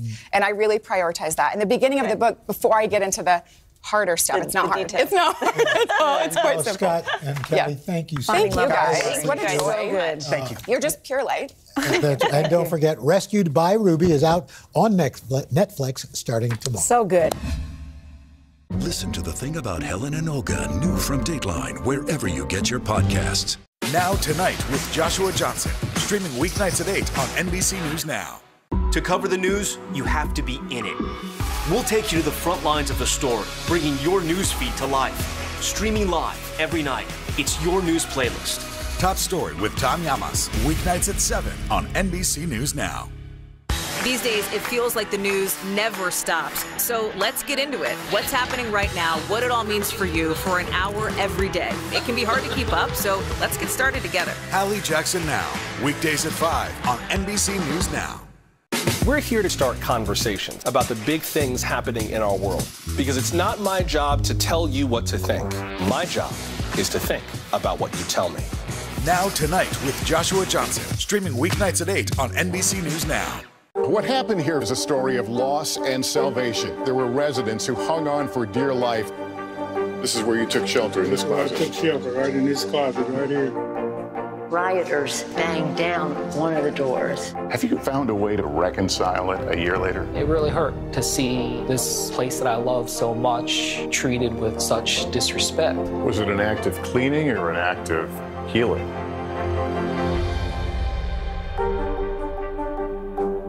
For breaking news in our changing world, download the NBC News app. From music to movies to maternity fashion, we got it all for you today. That's right. Justin Sylvester has the juicy scoop from Hollywood. Hey, Justin. Justin. You look so cute, Justin. Thank you. Thank you. You ladies look amazing, too. How are you this morning? Can you talk about Kelly Rowland for a minute? We got royalty in the house, Justin. Stop it. She's been to the Grammys, by the way. She performed at the Grammys, by the way. Honey, Miss Motivation has been on that red carpet more than one time. But did you hear about the Grammys this year? Talk to us. Tell us. Please. They are making the biggest mistake of their lives. The Grammys is moving to Las Vegas. They're going to lose half their attendees to the Strip. Now, I am not a betting man here, but if you guys want to make some cash, I'd bet on two things. One, everyone is going to be lit. And two, Doja Cat is definitely winning Album of the Year. Am I wrong? Is that right? You think Doja Cat's got it? Doja Cat has got it, but that will not be the only person winning that night because we're going to have some huge performances. Lil Nas X with Jack Harlow, Billie Eilish, BTS, Olivia Rodrigo, Brandi Carlile, and that is just the beginning, okay? Wow. Because you know the Grammys. They love a stunt. Yes. They love a moment. Yes. So you never know what you're going to get, but I do have one pitch to the Recording Academy. Can't you see this happening right here? Recording Academy. Oh. Can I get Hoda with Destiny's Child? Yes. Yes. Yes. And yes. Come on, Justin. Justin, yes. Kelly, can you not see Hoda singing Cater to You, bringing up... Come on, can you see it? Yo, first of all, just the fact that we can see your legs in this dress is really setting me up in the mood right now. Let's go. Okay, I'm all ready for it. I love it. Hoda, I already called Tina. She's going to make you that dress. We're good to go. Okay. All right, so what else is happening? A lot of folks are heading back to the movie theaters, and Sandra Bullock's got some words. Yeah. Girl, Sandra Bullock is back, and she is letting us all know, and she's making headlines right now for a few reasons. First, after starring in some of my favorite sequels, Speed and Miss Congeniality, she established, in her words, a no-sequel rule. But recently, Sandra had a change of heart. She told Variety, I feel like in my old age, I'm learning to fight for things that I think will be best on screen, and I don't care who comes away from the meeting angry. Now, I can also tell you what might have changed Sandra's mind, okay? But let me get my nail file for dramatic effect. Thank you so much, Gary. Okay, so you know Sandy is in this movie called The Lost City, and she's in it with Channing Tatum. Well, she was on The Late Show with Stephen Colbert. I know where you're getting to. And she described a very, very intimate scene with Channing Tatum in which she came face to face with Channing's naked body. Take a look at this. Full on face to face with the landscape that I needed to. Tete-a-tete, as we say. In all honesty, when you're down there and you have 2 pages of dialogue, if you're looking directly at it, you'll get nothing done. So I looked at his left thigh, just grazed it here, and I focused more on the left inner thigh. Okay, because you're a pro. Yeah. Yeah. So I think she's telling us that she would definitely do a sequel to The Lost City. Yeah, exactly. But she'd have to she stay would do a focused. sequel. She would do a sequel, a threequel. Honey, she would come back for a fourquel. I mean, who wouldn't? All right, let's go to fashion for a minute. Okay, Rihanna. People are obsessed about the way she's dressing. You know why? Why? First of all, she's so lucky because I love the fact that Rihanna just doesn't care She doesn't. as far as like Yes. fashion or anything is concerned. She's like, I wouldn't say a rebellion, but she does it because there's like a freedom. to Yes. her, you know what I mean? So when it Yes. comes to like her maternity fashion, I'm like, I can't front. I'm jealous. Ree. It looks like so much fun, and she looks so beautiful. She's like, the belly is moving. Yeah. It wants some space, and I'm gonna give it space. Yeah. It's beautiful. Oh, for sure. But she wasn't the first celebrity to have this sexy maternity style. No, Kelly Jada Rowland, was. I saw you, honey. I saw you serving sex appeal. Yes, but mine was covered though, Justin. Mine was covered because I was so busy thinking, well, you know, I would be playing in my closet with a cute little top on. I wasn't gonna come out because of society. Well, you know and now the world has changed. Yeah. Yes. Justin. It's women like you guys that change the world with your style, with your perspectives, with your openness. So I applaud you, Hoda. I applaud you, Kelly. I applaud Rihanna. Yes. You guys have moved women forward, and that's something that we should talk about every Monday on The Scoop. Right. Love you, Justin. That's right. You know the best. Justin. And by the way, my favorite part still is you with the nail file for dramatic effects. I'm sorry. That was the best thing you did today. You can catch Justin on the Daily Pop on our sister network, E!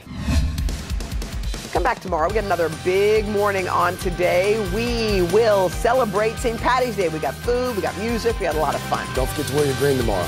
Until then, we'll see you. Bye-bye.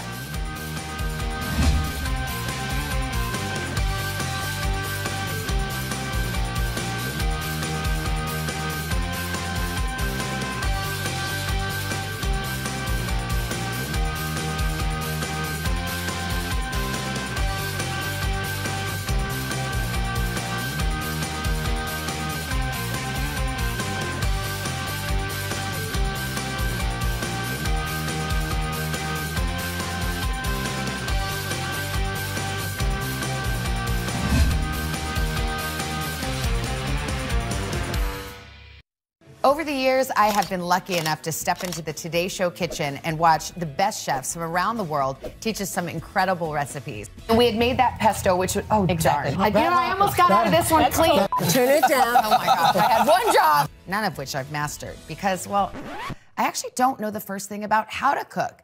And unfortunately for today's culinary coach and my dear friend Siri Daly, she's experienced my kitchen chaos up close a few too many times. The biggest step is slicing it. Oh boy, come on, oh my gosh. Well, I'm ready to put that behind me. Now, Siri's gonna teach me some kid-friendly favorites, including mac and cheese and chicken tenders with a few special ingredients. Plus, I'm gonna learn, finally, how to make a perfect grilled cheese. The real test will be to see if our kids love what we make, and they are a tough crowd. But I'm excited to give it a try, so let's get started.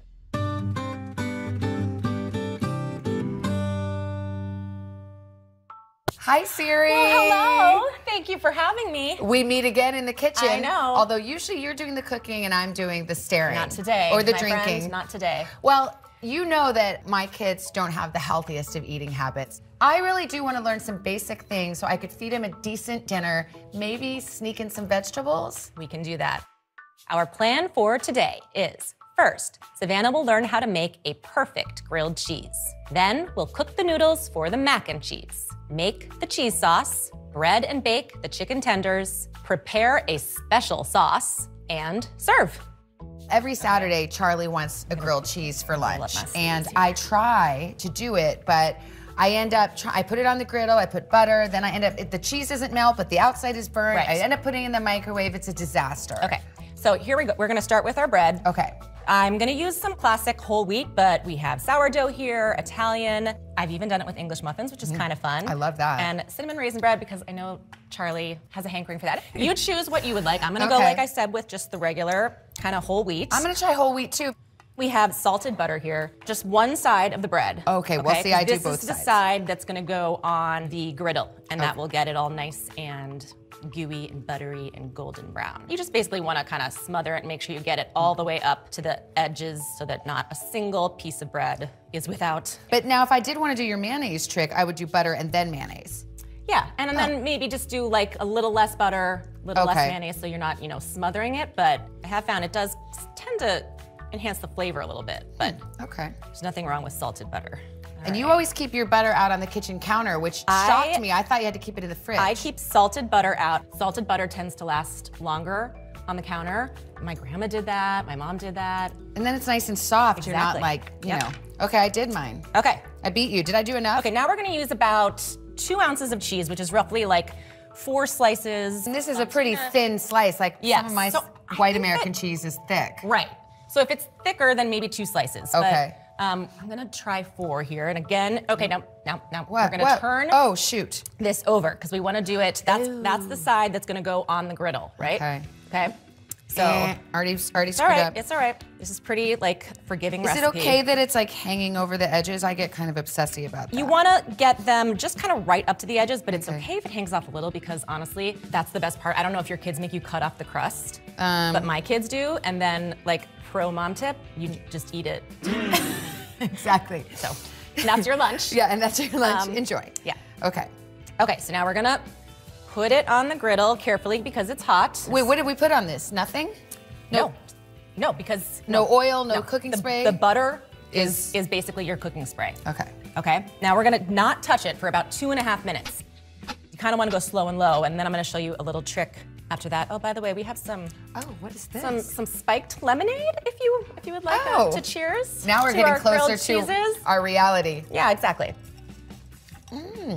We'll have regular lemonade for the children. Yes, but, exactly.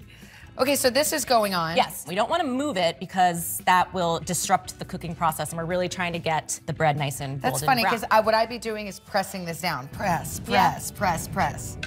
Another thing, make sure you use a plastic spatula because anything metal will scrape your griddle or even your nonstick pan.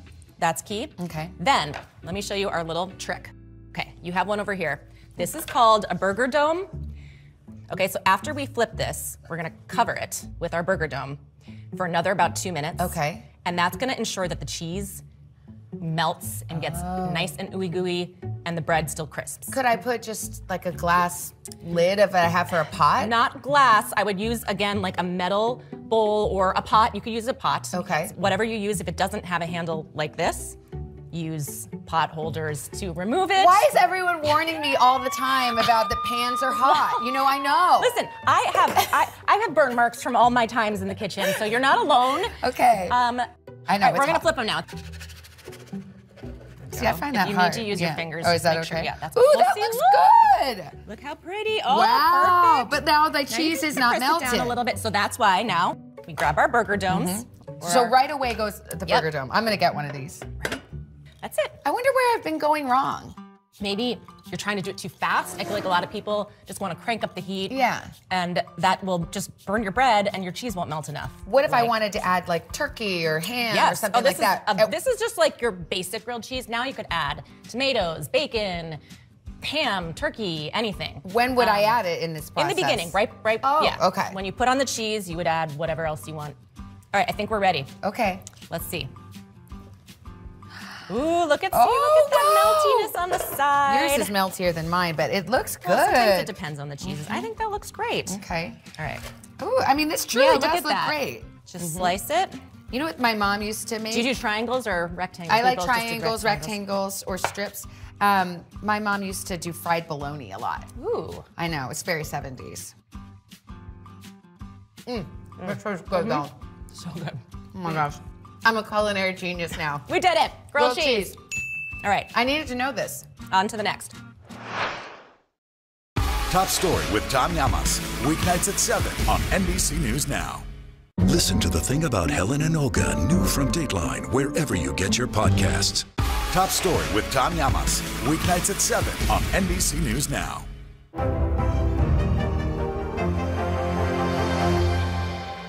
Today is now a podcast, available every morning. Listen wherever you get your podcasts.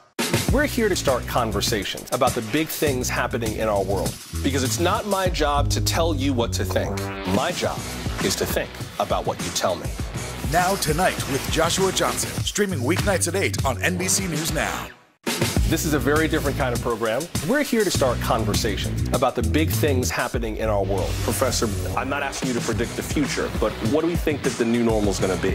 Is part of this that everyone's rethinking their jobs during this pandemic and their relationship to their employers? What is your biggest tip for any parent who's concerned about this? It's not my job to tell you what to think. My job is to think about what you tell me. Now Tonight with Joshua Johnson, streaming weeknights at 8 on NBC News Now.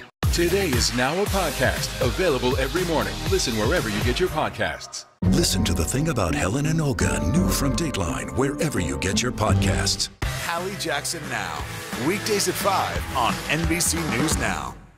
Top Story with Tom Llamas. Weeknights at 7 on NBC News Now. We're gonna make a baked mac and cheese with a special ingredient. There's going to be cauliflower blended into the sauce. I'm telling you, your kids will not know. Okay? Sneaking in vegetables. Yep, is the not name above of the it, game. not above it. So we have boiling water over here. We want to always season our water before, so you can generously season with the salt. I'm trying to get better at being generous. Okay, because you're a very generous person. Yes, but not with salt. And thank you. Thank you for the vote of confidence. I mean, like, I would normally have thought that's enough. More. Should we taste it? So the reason you want to salt it so generously, especially in this case, is the pasta's only cooking for 6 minutes, so it's not going to have a lot of time to absorb that. I need more. Let's just do more. I mean, you can. It should taste real salty. Yeah. Instead of using your finger, just like pour some in. That just seems so excessive. I can't. Okay. How about that? Okay, Good. Okay, pour in. This is a pound of elbow mac. A pound of elbow mac. So just take that wooden spoon and give it a stir a couple times just to break up the pasta. You don't want it to stick together. Do I keep the heat on high? Okay. You should be good. Okay. Now, for a nice little shortcut, I have this cauliflower that you can steam in the microwave. That is cheating. It's not cheating. We are busy mothers. There is nothing wrong with it. We're microwaving? We're microwaving it. Put it this side down so that the Scandal! Microwave. Just do 5. And that'll give us a good timing on the pasta. I mean, if you want, you can always cut up your florets and steam it. Like, I've done that, obviously, but you know what? on a busy night, I know my way around a microwave. This is Monterey Jack, which I'm going to take. That is cheddar, 8 ounces each. Okay. We are going to, I use the big side. I like the big side. Yep. I'm good on the grating until we get to the very end. Right. That's when you kind of just want to, scoot your hands back as much as you can. I'm not gonna lie, my tricep hurts. I know. So then you don't have to go to the gym either. Geez, this is like your fingers are getting awfully close. Just keep going with this. Put it down. Am I scaring you? Yes. Scaring you a little bit? I'm scaring myself. Okay. See, like when I get to the very end, honestly, this is what I'm gonna do. I'm just gonna break it up because again, like little pieces will melt. Oh, see, yeah. Okay. I don't know why. I don't know why people are nervous. Does the recipe call for blood?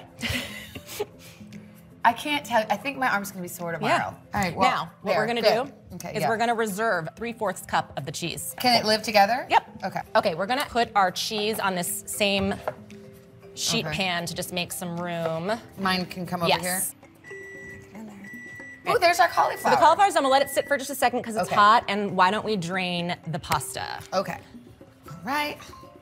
Let me guess, hot pot? Ooh, it's heavy one too. I know. So right into the drainer. Just pour it all in. Yeah. Right?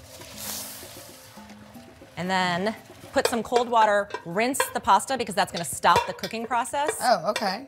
Yeah. Cold so water. just cold water, it'll stop the cooking. Yep. Okay, it's not gonna get too soggy? No. And then you can kind of just shake it, let it drain in the sink, and that's it. We'll leave it there while we make our sauce. So do you wanna go grab the cauliflower from the microwave? Ooh, I better bring a thing in case it's hot. Yeah, just hold on to like the edges of the bag. Okay. Ah, just kidding. Look, it says pick up here. Yeah, well, that's helpful. So convenient. That's friendly. Okay, now we are going to cut that open and we're gonna pour it right into the blender. So all right, that. so now we're going to add 1.5 cup of milk. We have whole milk here. You can use 2%, but I wouldn't go any lower than that just because it's gonna add flavor. And it's helpful if the milk is at room temperature. If it's not, you can always like microwave it for like 15 to 20 seconds. It'll just help when you make your roux that everything's kind of consistent. I fear kitchen machinery. Anything with blades is a little scary. Does that seem good? That seems good. Okay, then what? Okay, so on. And then what? And we'll probably hit the puree button if your blender has that. There you go. Wow. And we're gonna let it go for just for a little bit. I always feel I have to hold it. All right, that's looking pretty good. I think we can stop it and just, we want to blend it until it's really, really smooth and silky and creamy, because any chunks might, you know, sound off the children alarm. Alert, vegetable, alert, vegetable. Okay. Ooh, that looks milky. That looks very good, I think it does. Why don't you grab that butter, All and we're right. just gonna butter our casserole dish. Just How bring am I that over doing here. it? Okay. We're gonna, I mean, you can Like, use I would your just hands, go, like, take but the I stick just like and to stick it around. Yeah, you could do that. Or you could just kind of like scoop it up with this and just get the sides. Your and way seems what- classier. I just don't like mess. I'm just I don't either. so OCD. You really There are. go. Is that good? Okay. Yeah. But that A little doesn't more. seem You like can a do much. more. Yeah. Like I like to Yeah, get I in would get a there. good goop. I usually just take the stick. Perfect. Am I getting the sides There's nothing too? wrong with taking the stick. Yeah, sides and bottom. This is where my type A personality really Yeah, comes yeah. in. I'm like, I want every side done just right. I don't want to mess it up, you know? I want to get an A. I want to get an A. A+ on buttering the casserole dish. Okay. That's over. Now we're gonna measure out 1 more cup of milk. Okay. There you go. Got it. 3 tablespoons of flour. You can measure out and put in that little bowl. This is That's mise gonna or be- mise en place. Absolutely, wow. Or mise en place. Then we are going to start our roux. I'll put the cheese over here just for Okay. later. Okay, the first thing we're gonna do is get 4 tablespoons of butter, and you can kind of eyeball that. Well, I can't, but I know that one stick It's about is a half of a the stick. Yeah. So it's like that. Perfect. And Okay. just throw that right in the pot. I enjoy this part. Yeah. I just like to see how the butter skates around. you know? Right? It's really pretty. Seems like And it's it having a also good time. smells good. Yeah. This is what cooking should be. You can add the flour. We have to whisk constantly. That's why we love to have everything ready, because this is kind of something you have to babysit. Yes. You don't really want to walk away at this point. Okay. Just make sure that you try to avoid the clumps. Okay. And then when Add we add the milk, we're also going to do it sort of slowly. We don't want to Okay. add it all at once. I like to dump it in, so don't Because do that. we want to activate the flour and the starch. Does that look and frothy to you? It's looking good, yeah. See how it's starting to bubble a little? Yeah. I like to. This is awesome. I'm so impatient. I'm like, let's know. get in there. Perfect. Now you can add some more. Wow, this is coming together. Yeah. And then next, we're gonna add our milky but I- cauliflower mixture. But don't I want to get this a little smoother first? That's good. Whew. God, this is worse. Not since my Jane Fonda aerobics routine have I worked out this hard.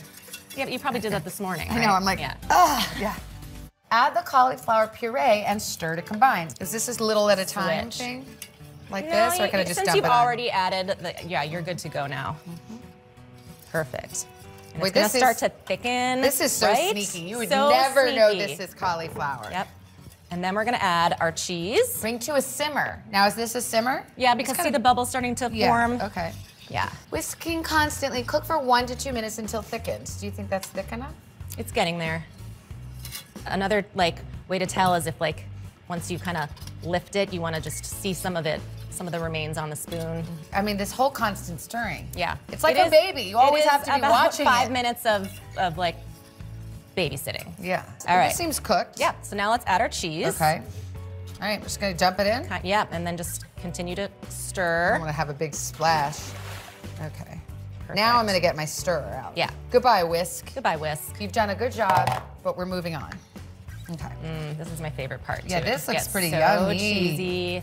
Season with salt to taste, but and I'm not here's- there ready for that. Here's where we grab the magic spoon box. Do you want to taste it, or are you trusting me? I'm gonna trust you. I trust your palate. I think it needs a little salt. Some salt. Go for it. Okay. Well, not a lot though. Okay. It's pretty tasty. There you go. I mean, More? there's salt in the cheese naturally, and so that's good. I mean, okay. I don't know. The salting thing is very perplexing to me. Now I'm 'Cause gonna it's grab like, I don't want to over salt. the but I don't wanna pasta. I know. undersalt. That's why you can always, you can Now what happens? put some on. Now I'm gonna break this pasta up just a little bit so that it doesn't clump Oh, together. you when add we the add it. pasta to Yes. here, but it says remove from the heat, so I think I need to Okay, turn it you off. want to turn it off? Yep. And It's off. then I kind of declumped the pasta so we don't splatter ourselves. I mean, this is starting to look Stir real that good. We're gonna I would eat it just like this. Yeah, but it's gonna get so nice and baked and crispy on the top, and because we're gonna add that cheese that we reserved. So I'm just basically trying to coat as much now. This is just about stirring and coating. And then we can just pour it in because we can also kind of stir it up in here. All right, I'm gonna transfer it. Are you ready? Yep, Do you feel ready, good about that ready. decision? Oh, I didn't taste I will it have again, a but I'm sip just gonna while trust. you transferred. Okay. I kind of like this. I'm not doing any work. You are. Trying to explain this to me is work. Okay. Okay. Okay. You got ready? it? Yeah. Yum. It looks so good. Okay. Now Yum. just sprinkle the top with this remaining mixture with of the cheese. remaining cheese, just okay. I'm gonna just eat some. Yep. While you do that. Love that. And this cheese will get kind of brown probably, right? Yes. So now we're gonna bake it in a 350-degree oven for about 45 minutes. Until it cooks all the way through, gets nice and hot and gooey. The sauce will thicken some more in the oven. Great. Perfect. Now, if I wanted to just stop it right here, cover it, and then bake it at a later day, could I do that? You could absolutely do that. Okay. Put it in the fridge, even in the freezer if you wanted to, but in the fridge, just make sure you kind of let it sit at room temperature for a little bit before you put it in the oven, and it's good to go. Should I put it in? Yeah. Top oven. Okay. I'm so proud. Me too. Remember that time? Good job. All right. High five. Yay!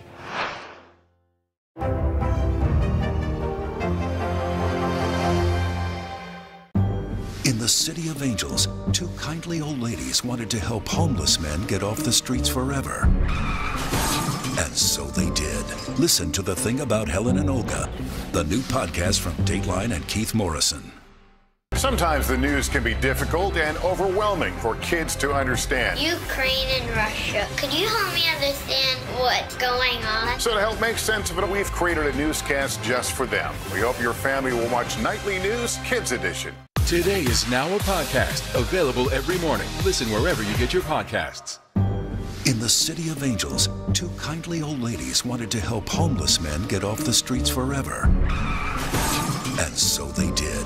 Listen to The Thing About Helen and Olga, the new podcast from Dateline and Keith Morrison.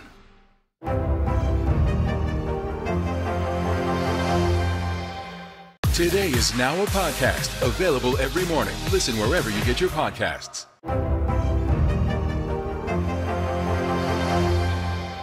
What happened here is a story of loss and salvation. There were residents who hung on for dear life. This is where you took shelter, in this closet. I took shelter right in this closet right here. Rioters banged down one of the doors. Have you found a way to reconcile it a year later? It really hurt to see this place that I love so much treated with such disrespect. Was it an act of cleaning or an act of healing? Sometimes the news can be difficult and overwhelming for kids to understand. Ukraine and Russia. Could you help me understand what's going on? So to help make sense of it, we've created a newscast just for them. We hope your family will watch Nightly News Kids Edition. Now Tonight with Joshua Johnson, streaming weeknights at 8 on NBC News Now. So the mac and cheese is in the oven. Now we are going to make some Parmesan crusted chicken fingers. Yum. Chicken tenders. My kids live on chicken fingers. Right? And so first we're going to set up a dredging station. So first, why don't you grab the flour, and we're gonna add 3/4 cup to this pie pan. And I like to use pie pans because it's just the perfect shallow dish with, the ridged That's a sides. good idea. Yeah. Now we're gonna use 3 egg whites. Have you ever separated? I have. I Okay. think I do know how to do it. 3 egg whites. Do you want me to do one with you? Or do Well, you let me wanna- try, Okay, and you great. can grade me.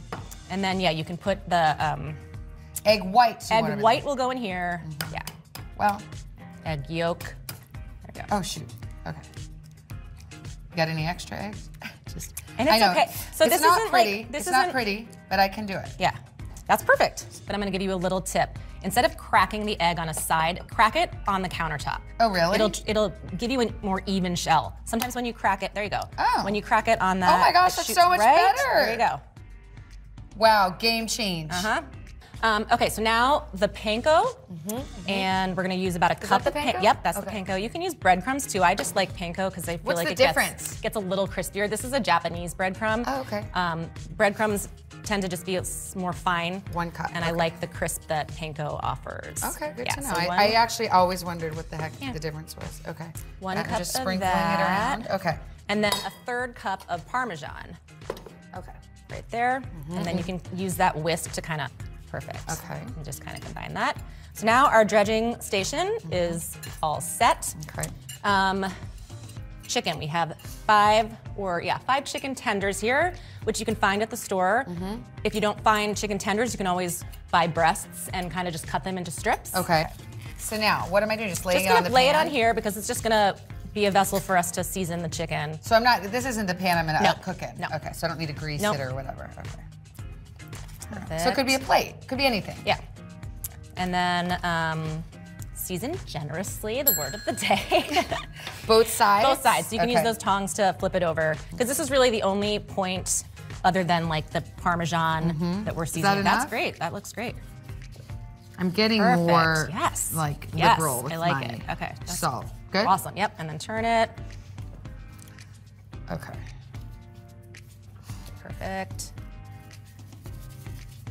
And I guess you could do pepper if your kids liked it, but it's always a little it's questionable whether they do. Is that good? That's great. Okay. That's perfect. All right. Okay, now we are going to spray our sheet over there with some baking spray. Okay. Because then we're going to put it right on to our Are we baking these? dish. Yes, we're going to bake them. Oh, we're not frying? We're not frying. Oh, that's healthier, right? Yeah. So first we're going to coat in the flour. You can just do one at a time. So just dropping it? How much? Make sure just it gets a little bit? coated on both sides. Like that's good? Yep, that's okay. great. What about the sides? And no? Okay, they're fine. Then? To the egg whites. And I'm just coating both sides too? Okay. Perfect. You can kind of like let some of that drip off because sometimes it can get a little goopy. Perfect. And then into the panko. Okay. Get that nice and coated. Yeah, this is the good stuff, yes. right? And you can, Okay. perfect. Okay. That's good? Yeah. Okay. And just set it there. Set it down. And Okay. then And then here we go. repeat. Ooh, it's the last one. There we go. This lucky guy is gonna get all this good stuff. Okay. All right. Into the bottom oven. All right. 425 convection oven. How long? 450. 450, like I said. About 10 minutes. What do you see right now with Putin, and do you think he's a rational actor? There's a Supreme Court nominee. What would it take for you to vote to confirm her? The sanctions did not deter. Can this end with sanctions alone? If it's Sunday, it's Meet the Press. In the City of Angels, 2 kindly old ladies wanted to help homeless men get off the streets forever. And so they did. Listen to The Thing About Helen and Olga, the new podcast from Dateline and Keith Morrison. This is a very different kind of program. We're here to start conversation about the big things happening in our world. Professor, I'm not asking you to predict the future, but what do we think that the new normal is going to be? Is part of this that everyone's rethinking their jobs during this pandemic and their relationship to their employers? What is your biggest tip for any parent who's concerned about this? It's not my job to tell you what to think. My job is to think about what you tell me. Now Tonight with Joshua Johnson, streaming weeknights at 8 on NBC News Now.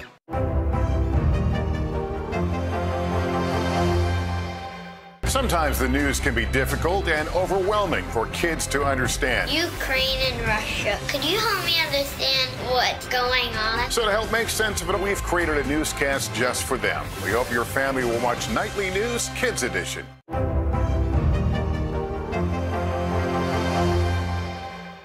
For breaking news in our changing world, download the NBC News app. I can smell the chicken. It's almost done. We're going to make a really quick special sauce. You can call it Savannah's special sauce. So this is a cup of mayonnaise. Okay. We're going to add a 4th cup of ketchup. Okay. Any old ketchup? Yep. And you can taste this if you like less ketchup, if you like more, if you don't want ketchup. It's just kind of a fun. It just looks like the sauces you get at like fast food restaurants. This is a tablespoon? A tablespoon of mustard. You can use yellow. Dijon. I feel like the Dijon can be kind of spicy for kids, so yeah. I stick with yellow. Kids like sauce. They like to dip. Yes. And just mix it Dipping up? is key. Yep. With the whisk or this little spatula? You can use that, whatever, yeah. Until it kind of gets that like pinky special. Oh my gosh, it is the stuff that's on your fast food burger.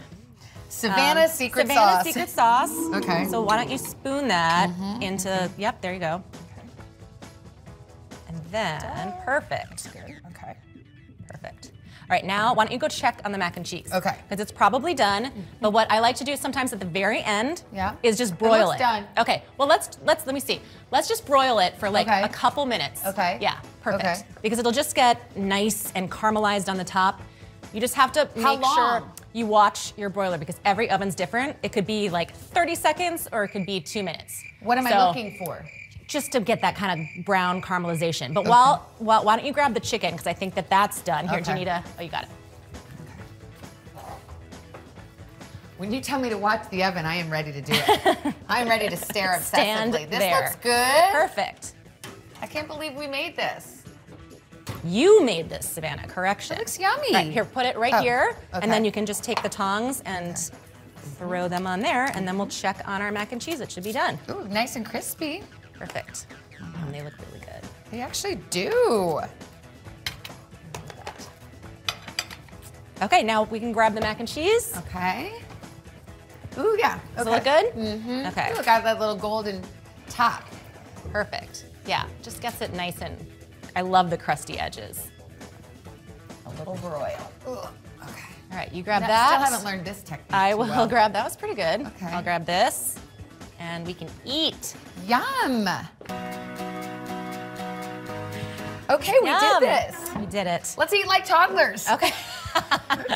This actually looks very good to me. I'm excited.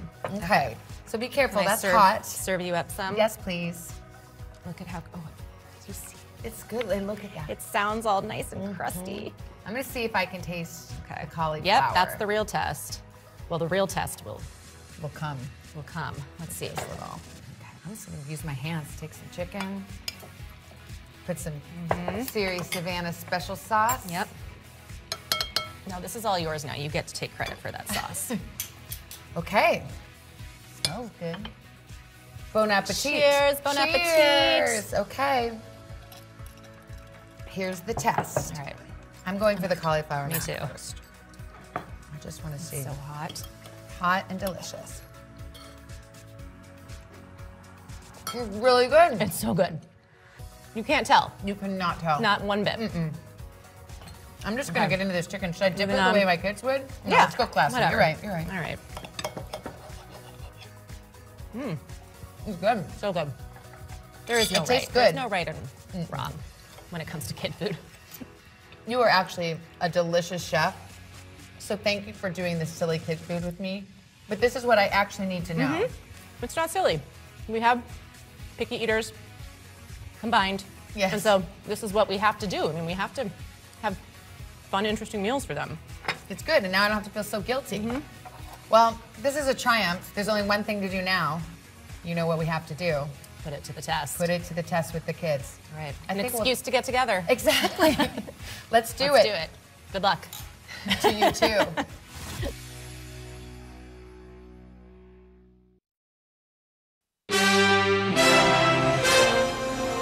Good morning. Breaking news. Urgent plea with his nation under siege. Ukraine's president addresses the U.S. Congress this morning. A speech called one of the most important by a foreign leader since World War II. The destiny of our country is being decided. While overnight Russia steps up its attacks, accused of taking hundreds